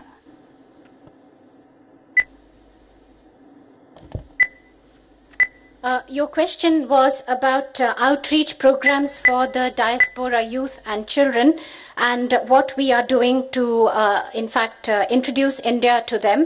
I'd like to tell you we have what is known as a No India program, and this is restricted to the PIO countries where youth, children come and actually discover India. So far we have received 34 batches. 1,053 students have been covered, and this goes on for 21 days. One state in India in particular is chosen as a partner, and the children go around, have a tour, and things that you mentioned, that is get to know the language, culture and the heritage. There is another program which is known as the Study India program. These are very short courses. They last only 1 month, and again they are concentrated on language, culture and heritage, and India is introduced to them in this manner. Thirdly is the issue of scholarships. About the 100 scholarships that we give, 50 are given to PIOs and 50 are given to NRIs. And your question was that why has this now been stopped?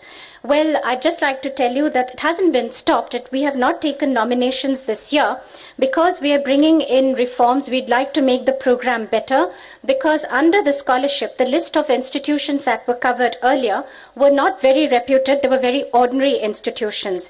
And it is our endeavor and wish that the institutions which are covered under the scholarship should be good and reputed institutions, and hence the list is being changed. As far as 100 scholarships for Malaysia are concerned, well, the total number of scholarships is 100, so I'm sorry we cannot give 100 to Malaysia, but this program is being reformed, and maybe there will be an increase in the number of scholarships in total, and which country will get how many. There also the number of scholarships given to Malaysia can increase. As I said, this is under consideration, and it is our endeavor to make it better, and we'll soon come up with a decision. From Kuala Lumpur, we move on now to Singapore. Singapore, you are online.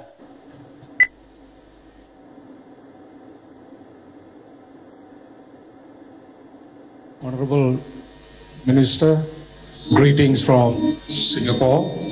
My name is VP Jyoti, Vice President of the Singapore Indian Association. On behalf of the association and the diaspora here, I have a question. The Indian Development Foundation of Overseas Indians is a platform to channel diaspora's contributions to accelerate the Indian government's development initiatives. How exactly can overseas Indians participate in these efforts? Thank you. Indian development foundation एक ऐसा platform था जो पहले केवल NGO driven था, यानी आप अगर कोई पैसा अपने किसी गांव में या किसी काम में लगाना चाहते हैं तो आप एक एनजीओ का नाम लिख देते थे और आईडीएफ को कह देते थे कि हमारा ये काम करवा देना फला एनजीओ से। ये टेक ऑफ ही नहीं किया था। इतने वर्षों में केवल 36 लाख रुपए इसमें आए थे, लेकिन जिम्मेदारी संभालने के बाद इस मंत्रालय की हम लोगों ने आईडीएफ को पूरी तरह से रिवैम्प किया, और अब गवर्नमेंट के ये प्रोग्राम्स जिनको मैंने कहा था कि माटी का कर्ज चुकाने वाले प्रोग्राम्स हैं, उनको हम आईडीएफ प्लेटफॉर्म पर लाए हैं। और जो बात आपने कही है उसका बहुत संतोषजनक उत्तर आपको मिलेगा कि ये जो कार्यक्रम है, चाहे वो टॉयलेट्स बनाने वाले हों स्वच्छ विद्यालय के, चाहे वो गांव के बनाने वाले हों स्वच्छ भारत के, या नमामि गंगे का प्रोग्राम हो, वो सारे प्रोग्राम्स अब आईडीएफ पर आ गए हैं। आप लोग जो कंट्रीब्यूट करना चाहते हैं इन पे, वो अभी तो बैंक ट्रांसफर के माध्यम से कर सकते हैं, लेकिन हम तय कर रहे हैं कि हम पैसा ऑनलाइन पेमेंट का भी इसमें प्रावधान कर दें। और मुझे खुशी है आपको बताते हुए कि ये निर्णय अभी हम लोगों ने मात्र 1 महीने पहले किया कि इन प्रोग्राम्स को इस प्लेटफॉर्म पे लाके हम कॉन्ट्रीब्यूशंस मांगें। उसी में एक बड़ा कॉन्ट्रीब्यूशन 72 लाख रुपए का हमें मिला है, जहां एक प्रवासी भारतीय ने अपने एरिया का विकास करने के लिए 72 लाख रुपए दिए। और सुबह ही आज मुझे खबर मिली कि हांगकांग में जिस समय पीबीडी मनाया गया तो 18 लाख रुपए का एक कंट्रीब्यूशन सुबह भी नमामि गंगे के लिए हांगकांग के पीबीडी में आया है। तो ये हमारा एक प्लेटफॉर्म बहुत ही प्रभावी प्लेटफॉर्म होगा, इंडिया डेवलपमेंट फाउंडेशन, जिसके माध्यम से इन प्रोग्राम्स के लिए आप पैसा दे सकते हैं और अपने दिए हुए पैसे की मॉनिटरिंग भी कर सकते हैं। उस कलेक्टर कंसर्न से आप पूछेंगे तो वो आपको बाकायदा पिक्चर्स भेजेगा, आपके द्वारा बनाए गए टॉयलेट्स की प्रगति भेजेगा कि क्या क्या आप मॉनिटर भी उसको कर सकते हैं। तो ये आपके द्वारा दिए गए पैसे का एक सदुपयोग करने वाला मंच है IDF.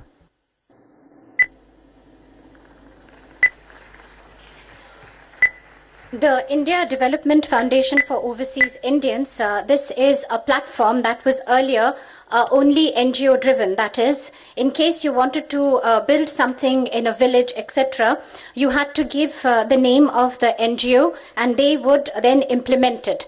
Unfortunately, this program never took off. And after so many years, only 360,000 rupees was received in this foundation.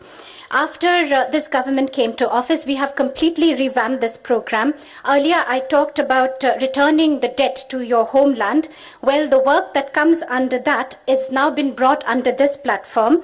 And for instance, you could contribute to building a toilet in a school, the Clean School campaign, or a toilet in a village, Clean India campaign, or the Namami Gange, which is the Clean Ganga campaign. All this has been brought under the IDF platform, and this can currently be done through bank transfers, but we are also thinking in terms of now bringing it online. And I'm also happy to announce that this decision of bringing all these very important mission programs was taken into this platform about a month ago, and we would want the diaspora to make contributions to these various programs.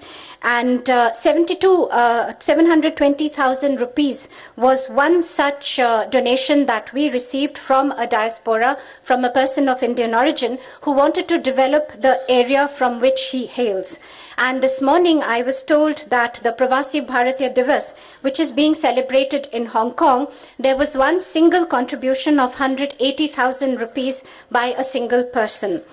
And so, as I mentioned, these are the various programs that have now been brought under this platform. You too can contribute, and on top of that, you can monitor how your money is being used. For instance, you will get pictures of toilets which have been constructed, or progress of the various schemes for which you have contributed. So we'll be happy to know that this platform has been completely revamped so that your money can be rightfully used, and this is being done under the IDF platform. We'll have one final round of questions. So we return back now to the country of Right Honourable Preeti Patel. London, please ask your second question.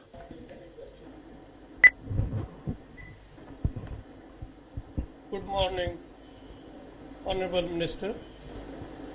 It's a great, बहुत ही खुशी हुई है कि आपकी speech सुनकर आपने हमारा confidence, Bharat के लिए प्यार बहुत बढ़ा दिया है। हमारे को, मैं आपको अपने आप को इंट्रोड्यूस करा दूं। मेरा नाम है रेशम सिंह संधू। मैं एक ऐसी सिटी से यहाँ पर हूँ ग्रेट ब्रिटेन में, जिसको हम मिनी गुजरात कहते हैं, वो लेस्टर है। तो मेरा क्वेश्चन जो है कि मैं यहाँ पर 40-45 साल का रह रहा हूँ। जवानी मैं पंजाब में गुजारी और बाकी दिन जो है 40-45 साल यहाँ पर हूँ। इस ड्यूरिंग दैट पीरियड मैंने कम्युनिटी सर्विसेज में काफ़ी पार्टिसिपेट किया है, इंटरफेथ रिलेशंस में, जो कि community development and community to live together, वो मैंने बहुत पार्टिसिपेट किया हुआ है। लेकिन एट द सेम टाइम हमने एक यहाँ पर ग्रेट ब्रिटेन में, प्रीति जी को पता होगा कि हमने एक स्लोगन स्टार्ट किया हुआ है, वन ब्रिटेन वन नेशन का। मैं चाहता हूँ कि जो नेक्स्ट ईयर आपका प्रवासी दिवस मनाएं, तो उसमें वन इंडिया वन नेशन का स्लोगन भी शुरू करना चाहिए, एक इनिशिएटिव। अब मैं सवाल अपने पर आता हूँ कि भारत सरकार द्वारा डिजिटल इंडिया को जो बढ़ावा दिया जा रहा है, उसमें आधार कार्ड एक महत्वपूर्ण पिलर है। ये कार्ड बहुत सारी सरकारी सर्विसों और बेनिफिट्स के लिए ज़रूरी है, लेकिन आधार कार्ड विदेशों में रहने वाले इंडियन को प्राप्त करना बहुत मुश्किल है। हम सरकार से ये जानना चाहते हैं कि वो आधार कार्ड विदेश में रहने वाले इंडियंस को इजीली मिल पाए, इसके लिए सरकार क्या कर रही है। एक थोड़ा सा ब्रीफली मैं और भी बोलना चाहता हूँ कि मैं currently deputy Lord lieutenant representing the queen in my county, तो हाई शरफ भी रह चुका हूँ। Thank you very much. Thank you very much, Honourable Minister. The way you have boosted our confidence and love that you have shown for us. I'll just briefly introduce myself. I'm Resham Singh Sandhu, and the city from which I hail in the UK is known as Mini Gujarat, which is Leicester. And I've been living here for the past 40 to 45 years. I spent my youth, my young days in Punjab, and then I came here, and I've been here for 40 to 45 years now. And I also have participated extensively in community services, in interfaith discussions, how all of us can live together. And Right Honourable Ms. Preeti Patel knows about this. There is a slogan that has been launched about One Britain, One Nation, and I would like that next year when the Pravasi Bharatiya Divas is organized, that it should also have a slogan of One India, One Nation. And now coming to my question, in the Government of India's digital initiative campaign, the Aadhaar card is being used extensively. It's a major pillar of the Digital India campaign. Many government schemes have got access through the Aadhaar card. But it is very difficult for overseas Indians to obtain this card. We would like to know how this can be done and how we living overseas can get this card easily, and what Government of India is doing. And briefly, I would also like to say that I represent the Queen in my constituency. Thank you. सत श्री अकाल रेशम सिंह जी, आपने अपना सवाल पूछने से पहले एक सुझाव दिया और बहुत पैशनेटली दिया कि अगले प्रवासी भारतीय दिवस में हम एक नारा लगाएं, वन इंडिया वन नेशन का। तो मैं आपको कहना चाहूंगी कि हमारे लिए ये नारा नहीं है, हमारे लिए ये आस्था का विषय है। वन इंडिया वन नेशन ही है, एक भारत एक राष्ट्र ही है। जहां तक आपके सवाल का संबंध है, आपने आधार कार्ड के बारे में सवाल पूछा है, तो मैं आपको ये बता दूं कि अभी तक आधार कार्ड केवल उन नागरिकों के लिए जो भारत में रहते हैं, एनआरआईज के लिए यानी विदेशों में रहने वाले नागरिकों के लिए नहीं है। लेकिन आपको ये बात सुनकर खुशी होगी कि प्रधानमंत्री ये चाहते हैं कि ये कार्ड जैसे सिटीजन्स को दिया जा रहा है भारत के नागरिकों को, वैसे ही एनआरआईज को भी दिया जाए और ओसीआई कार्ड होल्डर्स को भी दिया जाए। वो आपसे भी एक कदम आगे जा रहे हैं। उन्होंने कहा कि ओसीआई कार्ड होल्डर्स को भी दिया जाए, पर यह विषय हमारे विचाराधीन है, अभी इस पर निर्णय नहीं हुआ, चर्चाएं चल रही हैं और मुझे लगता है कि बहुत जल्दी इसका निर्णय आपको सुनाई पड़ेगा। Mr. Sandhu, Sat Sri Akal. Before you posed your question, you gave a suggestion, which was to have a slogan of One India, One Nation. I can tell you that this is a matter of faith for us. India is one, and it is one nation. Now, coming to your question, which is about the Aadhaar card, till now, it was only for Indian citizens living in India and not for NRIs. But you'll be happy to learn that our Honorable Prime Minister has said that not only should this be slowly opened up to the NRIs, but also to the OCI card holders. So he's going a step ahead. At the moment, this issue is under our consideration. No decision has been taken so far, but I'm sure we can announce some decision very soon. From London, we now move on to Dubai. Dubai, please ask your second question. Good afternoon, Madam. Thank you for this new initiative of conducting the PBD. I am Sudhir Shetty. I am with UAE Exchange, which is providing a channel for the expatriate Indians to remit their money back to the home country. Last year alone, we have remitted about $7.6 billion, which is about 11% of the total remittance received by India. My question, Madam, the Mahatma Gandhi Pravasi Suraksha Yojana, the criteria is ECR passports. But in the Gulf region, we have many low-paid workers who are having ECNR passports. But their earning capacity is very low. They are earning very small amount of monthly salary. Now my question, instead of the ECR criteria, can we have people who are earning less than a threshold amount, maybe $300 and below, can the MGPSY cover these people who are otherwise not ECR passport holders? Thank you, Madam. Shetty जी, आपने MGPSY यानी महात्मा गांधी प्रवासी सुरक्षा योजना के बारे में पूछा और ये कहा कि ये योजना केवल ECR कंट्रीज तक सीमित है। ये आपकी जानकारी सही है कि केवल ECR कंट्रीज तक ही सीमित है। अगर मैं कहूँ सीमित थी तो गलत नहीं होगा, क्योंकि MGPSY एक ऐसी योजना है जो इस कॉन्सेप्ट को, इस विचार को सामने रखकर बनाई गई कि आज की कमाई से बचत करके बुढ़ापे में पेंशन दी जाए। इसमें यह प्रावधान रखा गया कि अगर 1000 रुपया कोई पुरुष बचाएगा एक वर्ष में तो 1000 रुपया सरकार भी डालेगी। 2000 रुपये अगर कोई महिला बचाएगी तो 2000 रुपये सरकार भी डालेगी। लेकिन ये स्कीम ज्यादा टेक ऑफ नहीं कर पाई। इस योजना में लोगों ने बहुत कम रुचि दिखाई, और अगर जिसे हम ये कहें कि ये योजना असफल हो गई तो भी गलत नहीं होगा। योजना सफल नहीं हुई, पर आपको जानकर खुशी होगी कि अब सरकार ने एक नई योजना शुरू की है, अटल पेंशन योजना। और वो अटल पेंशन योजना बुढ़ापा पेंशन के लिए ही है। 18 से 60 वर्ष तक के लोग उसमें पैसा डाल सकते हैं। बहुत थोड़ा थोड़ा पैसा डलता है वार्षिक, और बाद में 1000 रुपए से लेकर 5000 रुपए तक की रिटर्न उन्हें मिलती है, इस पर आधारित कि उन्होंने कितना कितना पैसा डाला था। वो अटल पेंशन योजना NRIs को भी मिल सकती है। वहां ECR या ECNR कंट्रीज का कोई फर्क नहीं है। एक और योजना है हमारी, राष्ट्रीय पेंशन योजना। उस राष्ट्रीय पेंशन योजना का लाभ भी NRIs उठा सकते हैं। वो राष्ट्रीय पेंशन योजना में 6000 रुपए मिनिमम वार्षिक देना पड़ता है, और उसी तरह से अगर 6000 दिया तो बुढ़ापे में ज्यादा कम मिलेगा, 12000 दिया तो ज्यादा मिलेगा। वो एक योजना भी है।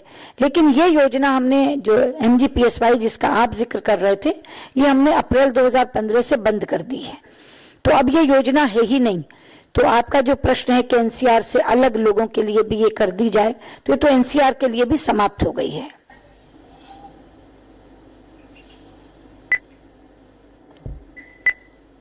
Mr. Shetty, you have posed your question regarding the Mahatma Gandhi Pravasi Suraksha Yojana, and that this is limited to the ECR countries. That's absolutely right. I may say that it was limited because this scheme, this MGPSY, the concept was built on the philosophy that while you're earning today and you put aside some money for your old age pension, and this was that if any man set aside rupees 1000 per year, or any woman set aside rupees 2000 per year, this would then add up and you would get a return after your retirement. But this scheme never took off and there was very little interest, and I can go to the extent to say that this scheme was not successful. And you'll be happy to know that we have launched a new scheme, which is the Atal Pension Yojana. And this is an old age pension scheme. People between the ages 18 to 60 can contribute, and they will be getting returns once they retire. And this is between 1,000 to 5,000 is the return. And this is for all NRIs, and there is no difference, in fact, between ECR and ECNR countries anymore. And in the National Pension Scheme, we have a program for rupees 6,000, which is a minimum contribution per year. If you contribute more, for instance, 12,000, then the pension that you get later would be more. And so the scheme, which is MGPSY, has been terminated since April 2015. And so your question of extending the scheme to other people, the ECNR passport holders, no longer applies. From Dubai, we now move on to Mauritius. Port Louis, please ask your second question. माननीय श्रीमती स्वराज, सादर नमस्कार। सबसे पहले तो इस विशेष अवसर के लिए आपका हार्दिक धन्यवाद। मैं अपना परिचय देता हूं। मेरा नाम गुलशन सुखलाल है। मैं मॉरिशस और भारत सरकार द्वारा स्थापित विश्व हिंदी सचिवालय में कार्यवाहक महासचिव हूं और इस नाते तो 10वें विश्व हिंदी सम्मेलन के भव्य आयोजन के लिए आपको बहुत बहुत बधाइयां। मेरे ख्याल से विश्व हिंदी समाज ने इतना भव्य आयोजन हिंदी के लिए इससे पूर्व कभी नहीं देखा था। बहुत बहुत बधाई। ये भी आपको बताना चाहेंगे कि आपने अगले सम्मेलन को मॉरिशस में आयोजित करने का जो निर्णय लिया है उसको हम बहुत विनम्रता और प्रतिबद्धता के साथ स्वीकार करते हैं। हमारी तरफ से उसके लिए पूरा प्रयास हो रहा है और आपके आशीर्वाद और मार्गदर्शन की हमें हमेशा आवश्यकता रहेगी। मंत्री महोदय, इस संस्था से जुड़े होने के नाते मेरा काम और मेरा संबंध प्रवासी देशों के साथ बहुत करीबी रूप से बनता है और आज आपसे मेरा प्रश्न उस समुदाय की ही एक जिज्ञासा को लेकर होगा। मंत्री महोदया, हाल में प्रवासी भारतीय मामलों के मंत्रालय और विदेश मंत्रालय के एक होने की घोषणा की गई है। यह हम प्रवासी भारतीयों के लिए बहुत ही महत्वपूर्ण और स्वागत योग्य सूचना है। फिर भी आप सहमत होंगे कि इतने बड़े परिवर्तन की स्थिति में भारतीय प्रवासी समुदाय के मन में कुछ स्वाभाविक से प्रश्न उठेंगे। प्रथम प्रश्न तो यह कि एक विशेष मंत्रालय का एक बहुत विस्तृत मंत्रालय में विलय हो जाने के बाद क्या प्रवासी समुदाय की आवश्यकताओं, उसकी समस्याओं, उसकी अपेक्षाओं के प्रति वही ध्यान दिया जाएगा जो पहले था?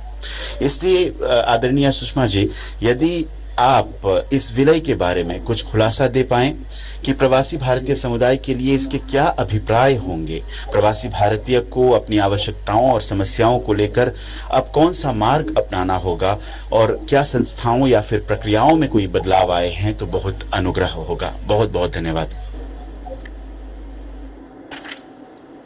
Namaste, Honorable Minister. First of all, for this special event that is being organized today, I'd like to heartily congratulate you and also heartily congratulate you for the 10th World Hindi Conference, which was held earlier this year in India. And a conference of this magnitude was never held earlier. And it is in all humility that I have been making whatever efforts is required from this end. All we need is that for the next event, which is going to be organized in Mauritius, and for that I'd like to thank you, we would need your guidance. Now, since I am the Acting Secretary General of the World Hindi Secretariat, an important youth representative of Hindi and Bhojpuri speaking component of the Indian diaspora, my work relates to the diaspora countries, and my question is related to that. Honorable Minister, the Ministry of Overseas Indian Affairs and the Ministry of External Affairs, an announcement has been made about their merger. We, of course, in the diaspora welcome it, but given that this is going to be heralding a very big change, naturally there are questions in the mind of the diaspora. And the Ministry of Overseas Indian Affairs used to look at the needs, the problems and the expectations of the diaspora. So our question would be, would it be like before, or what would be the changes? Honorable Minister, if you can give us some details about the meaning of this merger and how it will pan out in the time to come. Thank you. धन्यवाद गुलशन जी। सबसे पहले तो मैं आपको धन्यवाद देना चाहूंगी कि आपने 10वें विश्व हिंदी सम्मेलन की सफलता के लिए हमें बधाई दी। जो प्रश्न आपने किया है मैं उसका उत्तर देना चाहूंगी, सबसे पहले ये बताते हुए कि ये शुद्ध प्रशासनिक स्तर पर लिया गया निर्णय है। और जो आपने कहा कि विदेश मंत्रालय एक बड़ा मंत्रालय है, उसमें समाकर कहीं ये खो तो नहीं जाएगा प्रवासी मंत्रालय, तो मैं आपको याद दिला दूं कि ये इसमें समाया नहीं है, ये इसी में था।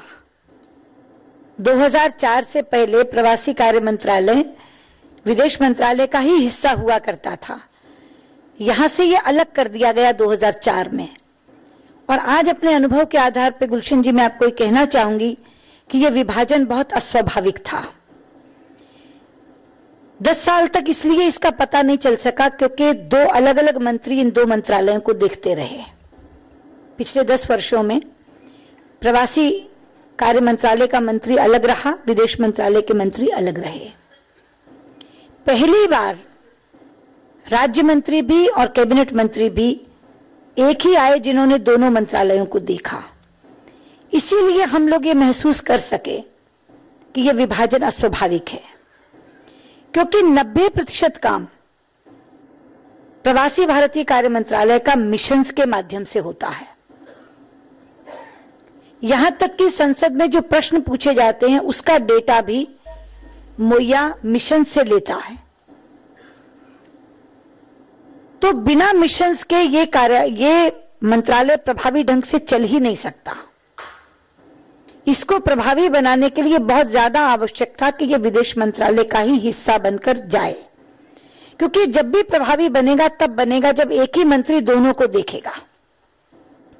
और अगर एक ही मंत्री ने दोनों मंत्रालयों को हमेशा देखना है तो फिर मंत्रालय एक क्यों ना कर दो, अलग से एक तामझाम रखने की क्या आवश्यकता है। जो आपने कहा कि ये डर है मन में कि प्रवासी कहाँ जाएंगे, कैसे काम होगा, सबसे पहले तो मैं बता दूं कि डरने की कोई आवश्यकता नहीं है। जो योजनाएं मोया के द्वारा, प्रवासी भारतीय कार्य मंत्रालय के द्वारा चलाई गई थी, वो सारी योजनाएं जारी रहेंगी और शायद बेहतर ढंग से जारी रहेंगी। उन सबकी समीक्षा करके हम उनको और बेहतरी की तरफ लेकर के जाएंगे, लेकिन वो सारी की सारी योजनाएं जारी रहेंगी। पर जैसे मैंने अभी कहा कि अगर कोई भारतीय फंसता है बाहर, तो वास्तव में तो उसे मोया को संबोधित करना चाहिए, लेकिन मोया में वो कोई शिकायत नहीं करता, वो शिकायत विदेश मंत्रालय में करता, वो ट्वीट विदेश मंत्री को करता है। ये दीगर बात है कि मैं मोया की भी मंत्री हूं और मैं चूंकि दोनों की मंत्री थी, इसलिए इस बात को समझ पाई कि अगर इस मंत्रालय को प्रभावी ढंग से चलाना है तो इसे विदेश मंत्रालय का हिस्सा बनकर ही चलाना होगा, वरना अगर फिर कभी किसी समय दोनों मंत्री अलग अलग हो जाएंगे तो ये मंत्रालय फिर से निष्प्रभावी हो जाएगा। इसलिए बिल्कुल किसी तरह का भय रखने की जरूरत नहीं है। ये बहुत ज्यादा एक अच्छा प्रशासनिक कदम है, जिसे कहते हैं कि गुड गवर्नेंस की तरफ लिया गया एक कदम है।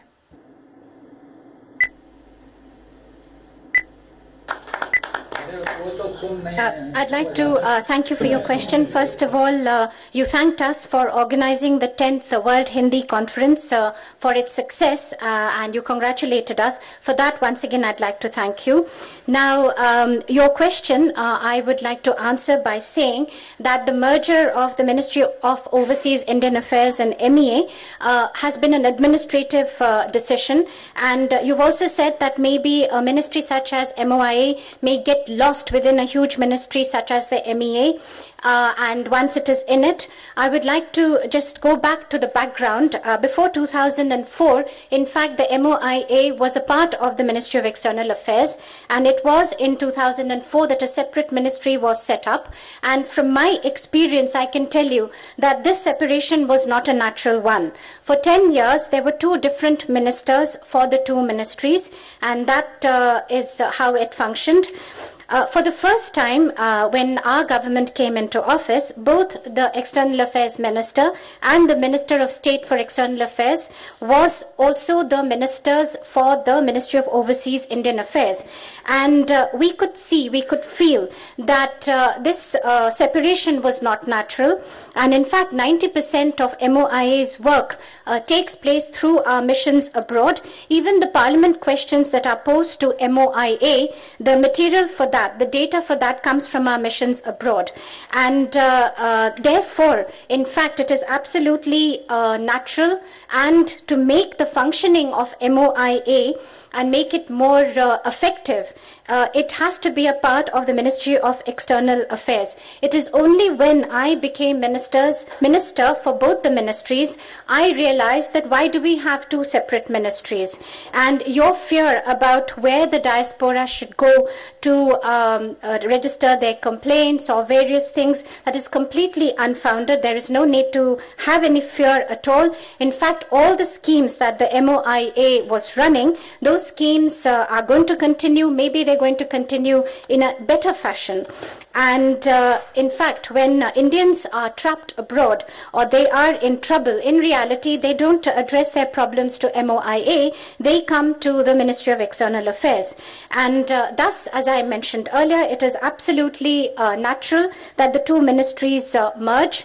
And I would like to tell you that the functioning, in fact, will become more effective. And in case in the future these two ministries are once again separated, then this is going to result in less efficient functioning. This, in fact, is an administrative decision which is a step in the direction of good governance. We move on now to the second last question from Kuala Lumpur. Kuala Lumpur, please ask your question.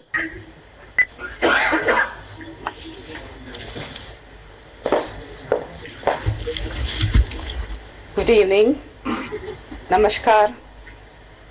My New Year greeting to the Honorable External Affairs Minister of India, Srimati Sushma Swaraj, and all Indians across the world. It is a great honor and privilege, Madam Minister, to partake in this direct dialogue session with you. I'm Fatima Zainuddin. I'm a corporate lawyer by profession. I'm also the National Women Wing Chief of Malaysian Indian Muslim Congress, a political party representing the Indian Muslim community in Malaysia. We have worked very closely with your High Commission here in resolving many issues regarding people of Indian origin.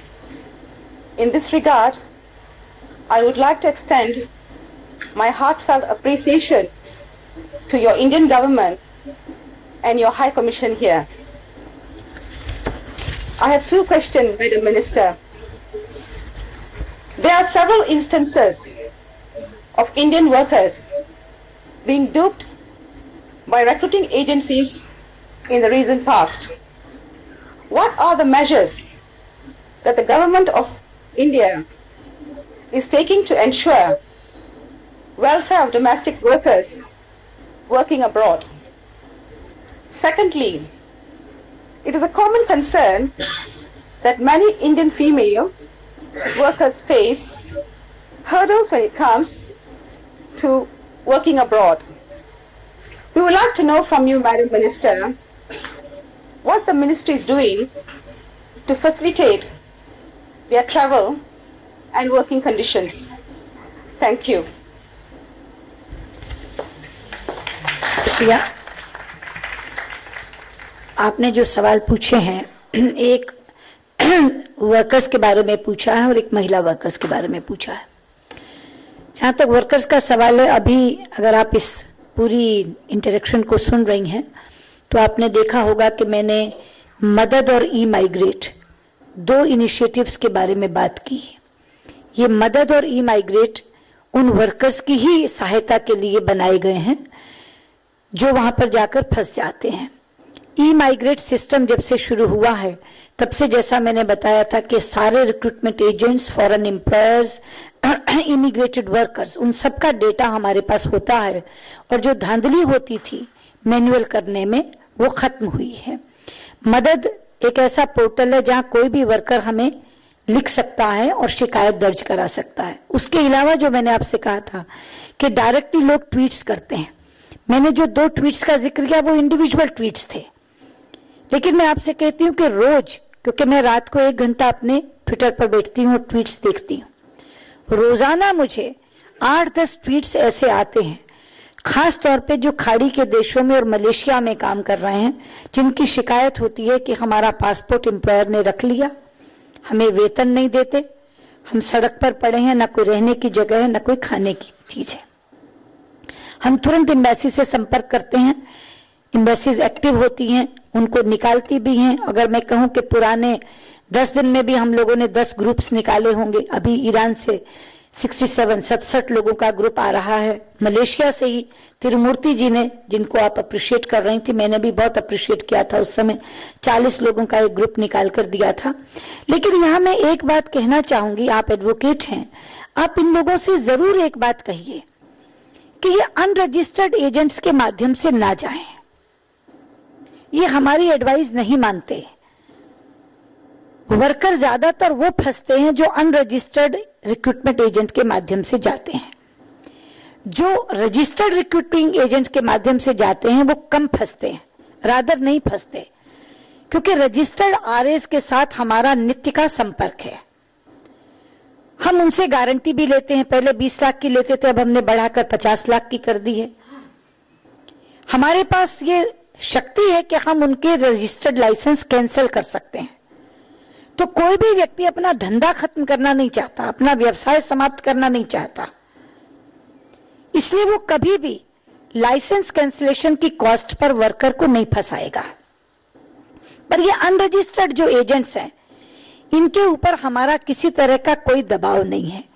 केवल हम राज्य सरकारों को लिखते हैं कि आप इनके खिलाफ केस करा दें। अब मैंने ये सख्ती करनी शुरू की है कि जो भी ट्वीट मेरे पास आता है, मैं उसमें सबसे पहले कहती हूं, जिस आरए के थ्रू आप गए थे उसका नंबर और नाम दीजिए, और उसका नंबर और नाम आते ही मैं वहां के चीफ मिनिस्टर से कहती हूं, अपने जे स्टेट से वहां कहलवाती हूं कि इनके खिलाफ केस दर्ज करिए और इनको गिरफ्तार करिए। जब तक यहां उन पर सख्ती नहीं होगी तब तक ये वर्कर्स नहीं ठीक हो सकेंगे। लेकिन इन वर्कर्स से भी मेरा बार बार निवेदन है, जैसे मैंने तब कहा था अपनी बात कहते हुए एडवाइजरी के बारे में कि हमारी सलाह मानिए, कृपया इन वर्कर्स से मेरा हाथ जोड़ के निवेदन है कि आप अनरजिस्टर्ड अनस्क्रूपलस एजेंट्स के माध्यम से मत जाइए, आप केवल रजिस्टर्ड एजेंट्स के माध्यम से जाइए, तो हम आपकी सुरक्षा ज्यादा कर सकेंगे। जहां तक विमेन वर्कर का सवाल है, आपकी बात बिल्कुल सही है, और ये विषय यहाँ बहुत बड़ा बना था, और इसीलिए हमने ये चाहा था एक बार तो कि हम महिला वर्कर्स को, यानी हाउस मेड्स को जाने पर बैन लगा दें। कई कंट्रीज ने लगाया, नेपाल ने लगाया, श्रीलंका ने लगाया, लेकिन मैंने केवल इसी विषय पर अपने सांसदों की कंसल्टेटिव कमेटी बुलाई थी। वहां यह सहमति नहीं बनी कि पूरी तरह से बैन लगा दिया जाए, पर एक सहमति बनी कि हम केवल उनको सरकारी एजेंसियों के माध्यम से ही भेजें, आरएस के माध्यम से ना भेजें। और आरएस की भी मैंने मीटिंग ली थी, वहां आरएस में भी यही सहमति बनी थी कि आप हमारे माध्यम से मत भेजिए, केवल सरकारी एजेंसियों के माध्यम से भेजिए। वो निर्णय लिया जा चुका है, उसको अभी बस हमको नोटिफाई करना है। तो एक बार केवल सरकारी एजेंसियों के माध्यम से ये महिला वर्कर्स जाएंगी तो इनकी सुरक्षा सुनिश्चित होगी।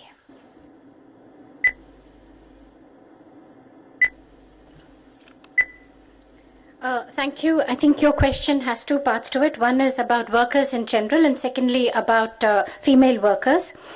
If you heard what I said earlier, we have taken two initiatives. One is the Madad portal and one is the e-migrate portal.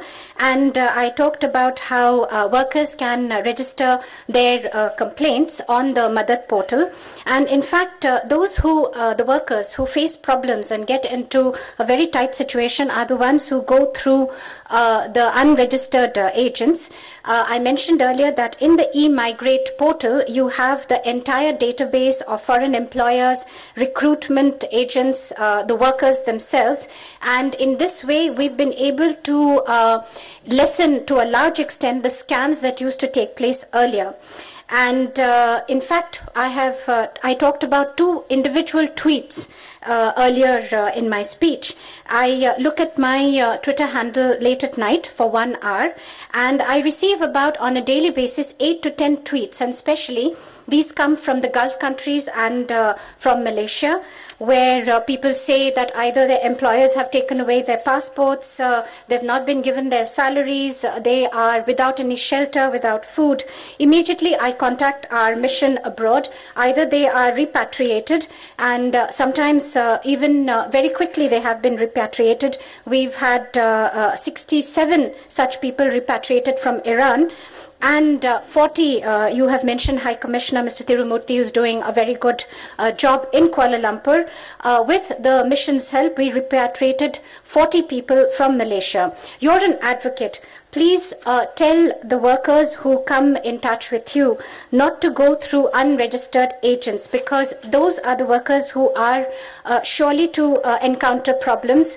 Those who are registered, we find that there are no problems at all, because we can monitor them. They have to give us a guarantee. Earlier it used to be 200,000, now it's 50 lakhs, which is the guarantee that can be given. We can even cancel their registration license, and no recruitment agency would like to put an end to its business by getting its registration cancelled. But it is the unregistered agents over whom we have no powers at all. All we can do when we receive a complaint is to write to the state government. And in my tweets, when I receive such complaints, I ask for the name and the number of the recruiting agency, and I can immediately write to the Chief Minister, to Joint Secretary States in the Ministry of External Affairs. I ask them to register a case, if required, to arrest that person. Repeatedly, once again, as I had said about the advisory, please listen to our advisory when any problem erupts anywhere in the world. Once again, with folded hands, I would like to request everyone, please do not go to unregistered agents, to unscrupulous agents, because we then cannot protect you. And as far as women workers are concerned, it is very much true. They go as housemates very often, and some countries have banned this. For instance, Nepal and Sri Lanka. I had called a consultative committee meeting of the External Affairs, and there was no consensus about putting a complete ban. We decided that maybe such people, such maids, could go only through government agents. We also consulted the registered agents, who agreed. A decision has been taken now. This decision will be notified very soon. Please do go through the registered agents. Only then we can ensure your safety and security. Our very final question of the day will come from Singapore. Singapore, you're online with the External Affairs Minister. A very good evening to Honorable Minister, and a Happy New Year to all viewing this conference. I'm Ramkrishna Prasad, a student of Global Indian International School, Singapore.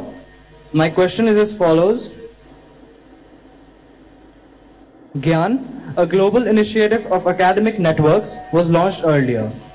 We would like to know the progress that has been made under this scheme and any new initiatives on the horizon. In this regard, we would also like to highlight that the status of a PIO university is still not clear. The matter has been highlighted to the Ministry of Human Resource Development for review of the status.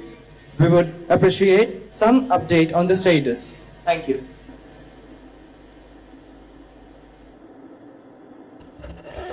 धन्यवाद रामकृष्ण प्रसाद।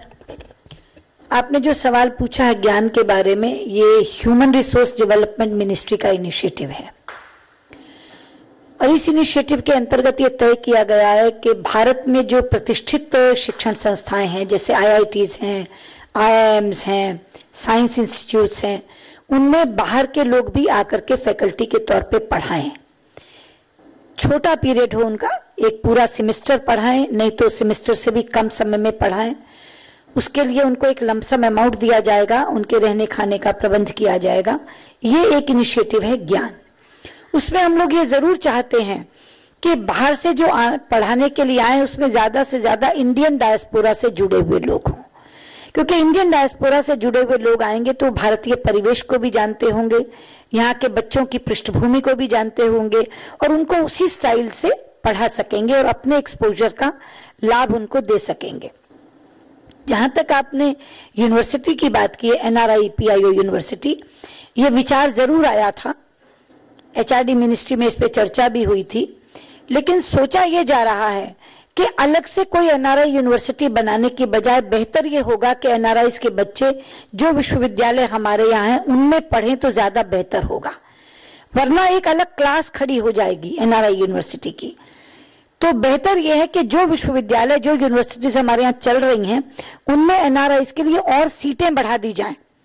अभी भी उनके लिए कोटा है, foreign students के लिए, जिसमें NRIs का कोटा अलग है फॉरेन स्टूडेंट्स में, पर उनके लिए और सीटें बढ़ा दी जाएं, लेकिन उनको उन्हीं विश्वविद्यालयों में पढ़ाया जाए। इसलिए अभी तक कोई पॉजिटिव इंडिकेशन एनआरआई यूनिवर्सिटी के बारे में नहीं मिला है।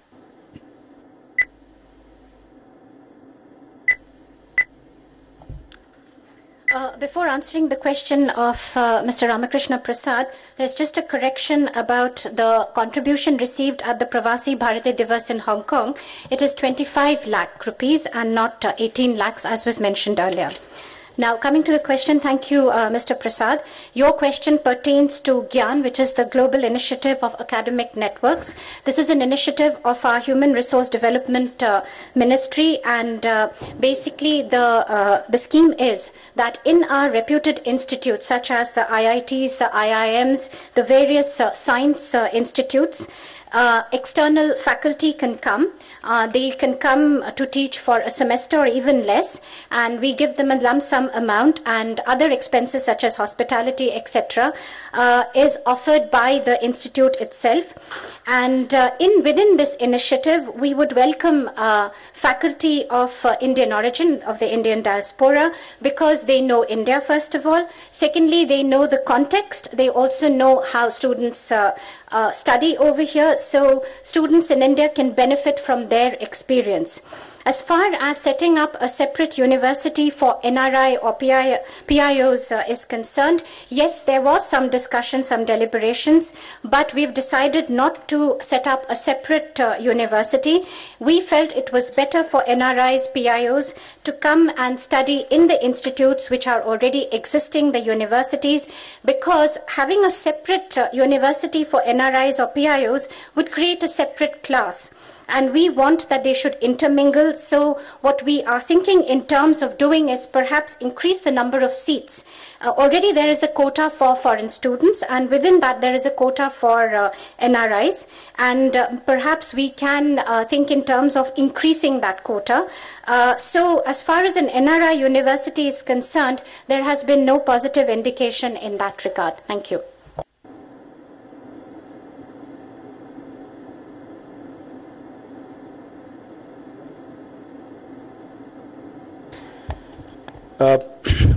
With that, we come to a close of the 14th Bharatiya Divas. I would like to thank the Right Honourable Preeti Patel for gracing this occasion with her presence. I would like to thank the Honourable External Affairs Minister for taking this initiative. It was entirely her idea to have this virtual but direct dialogue with our diaspora all across the world. I would like to thank Nilakshi Saha Sinha for the excellent translation that she provided continuously for over an hour.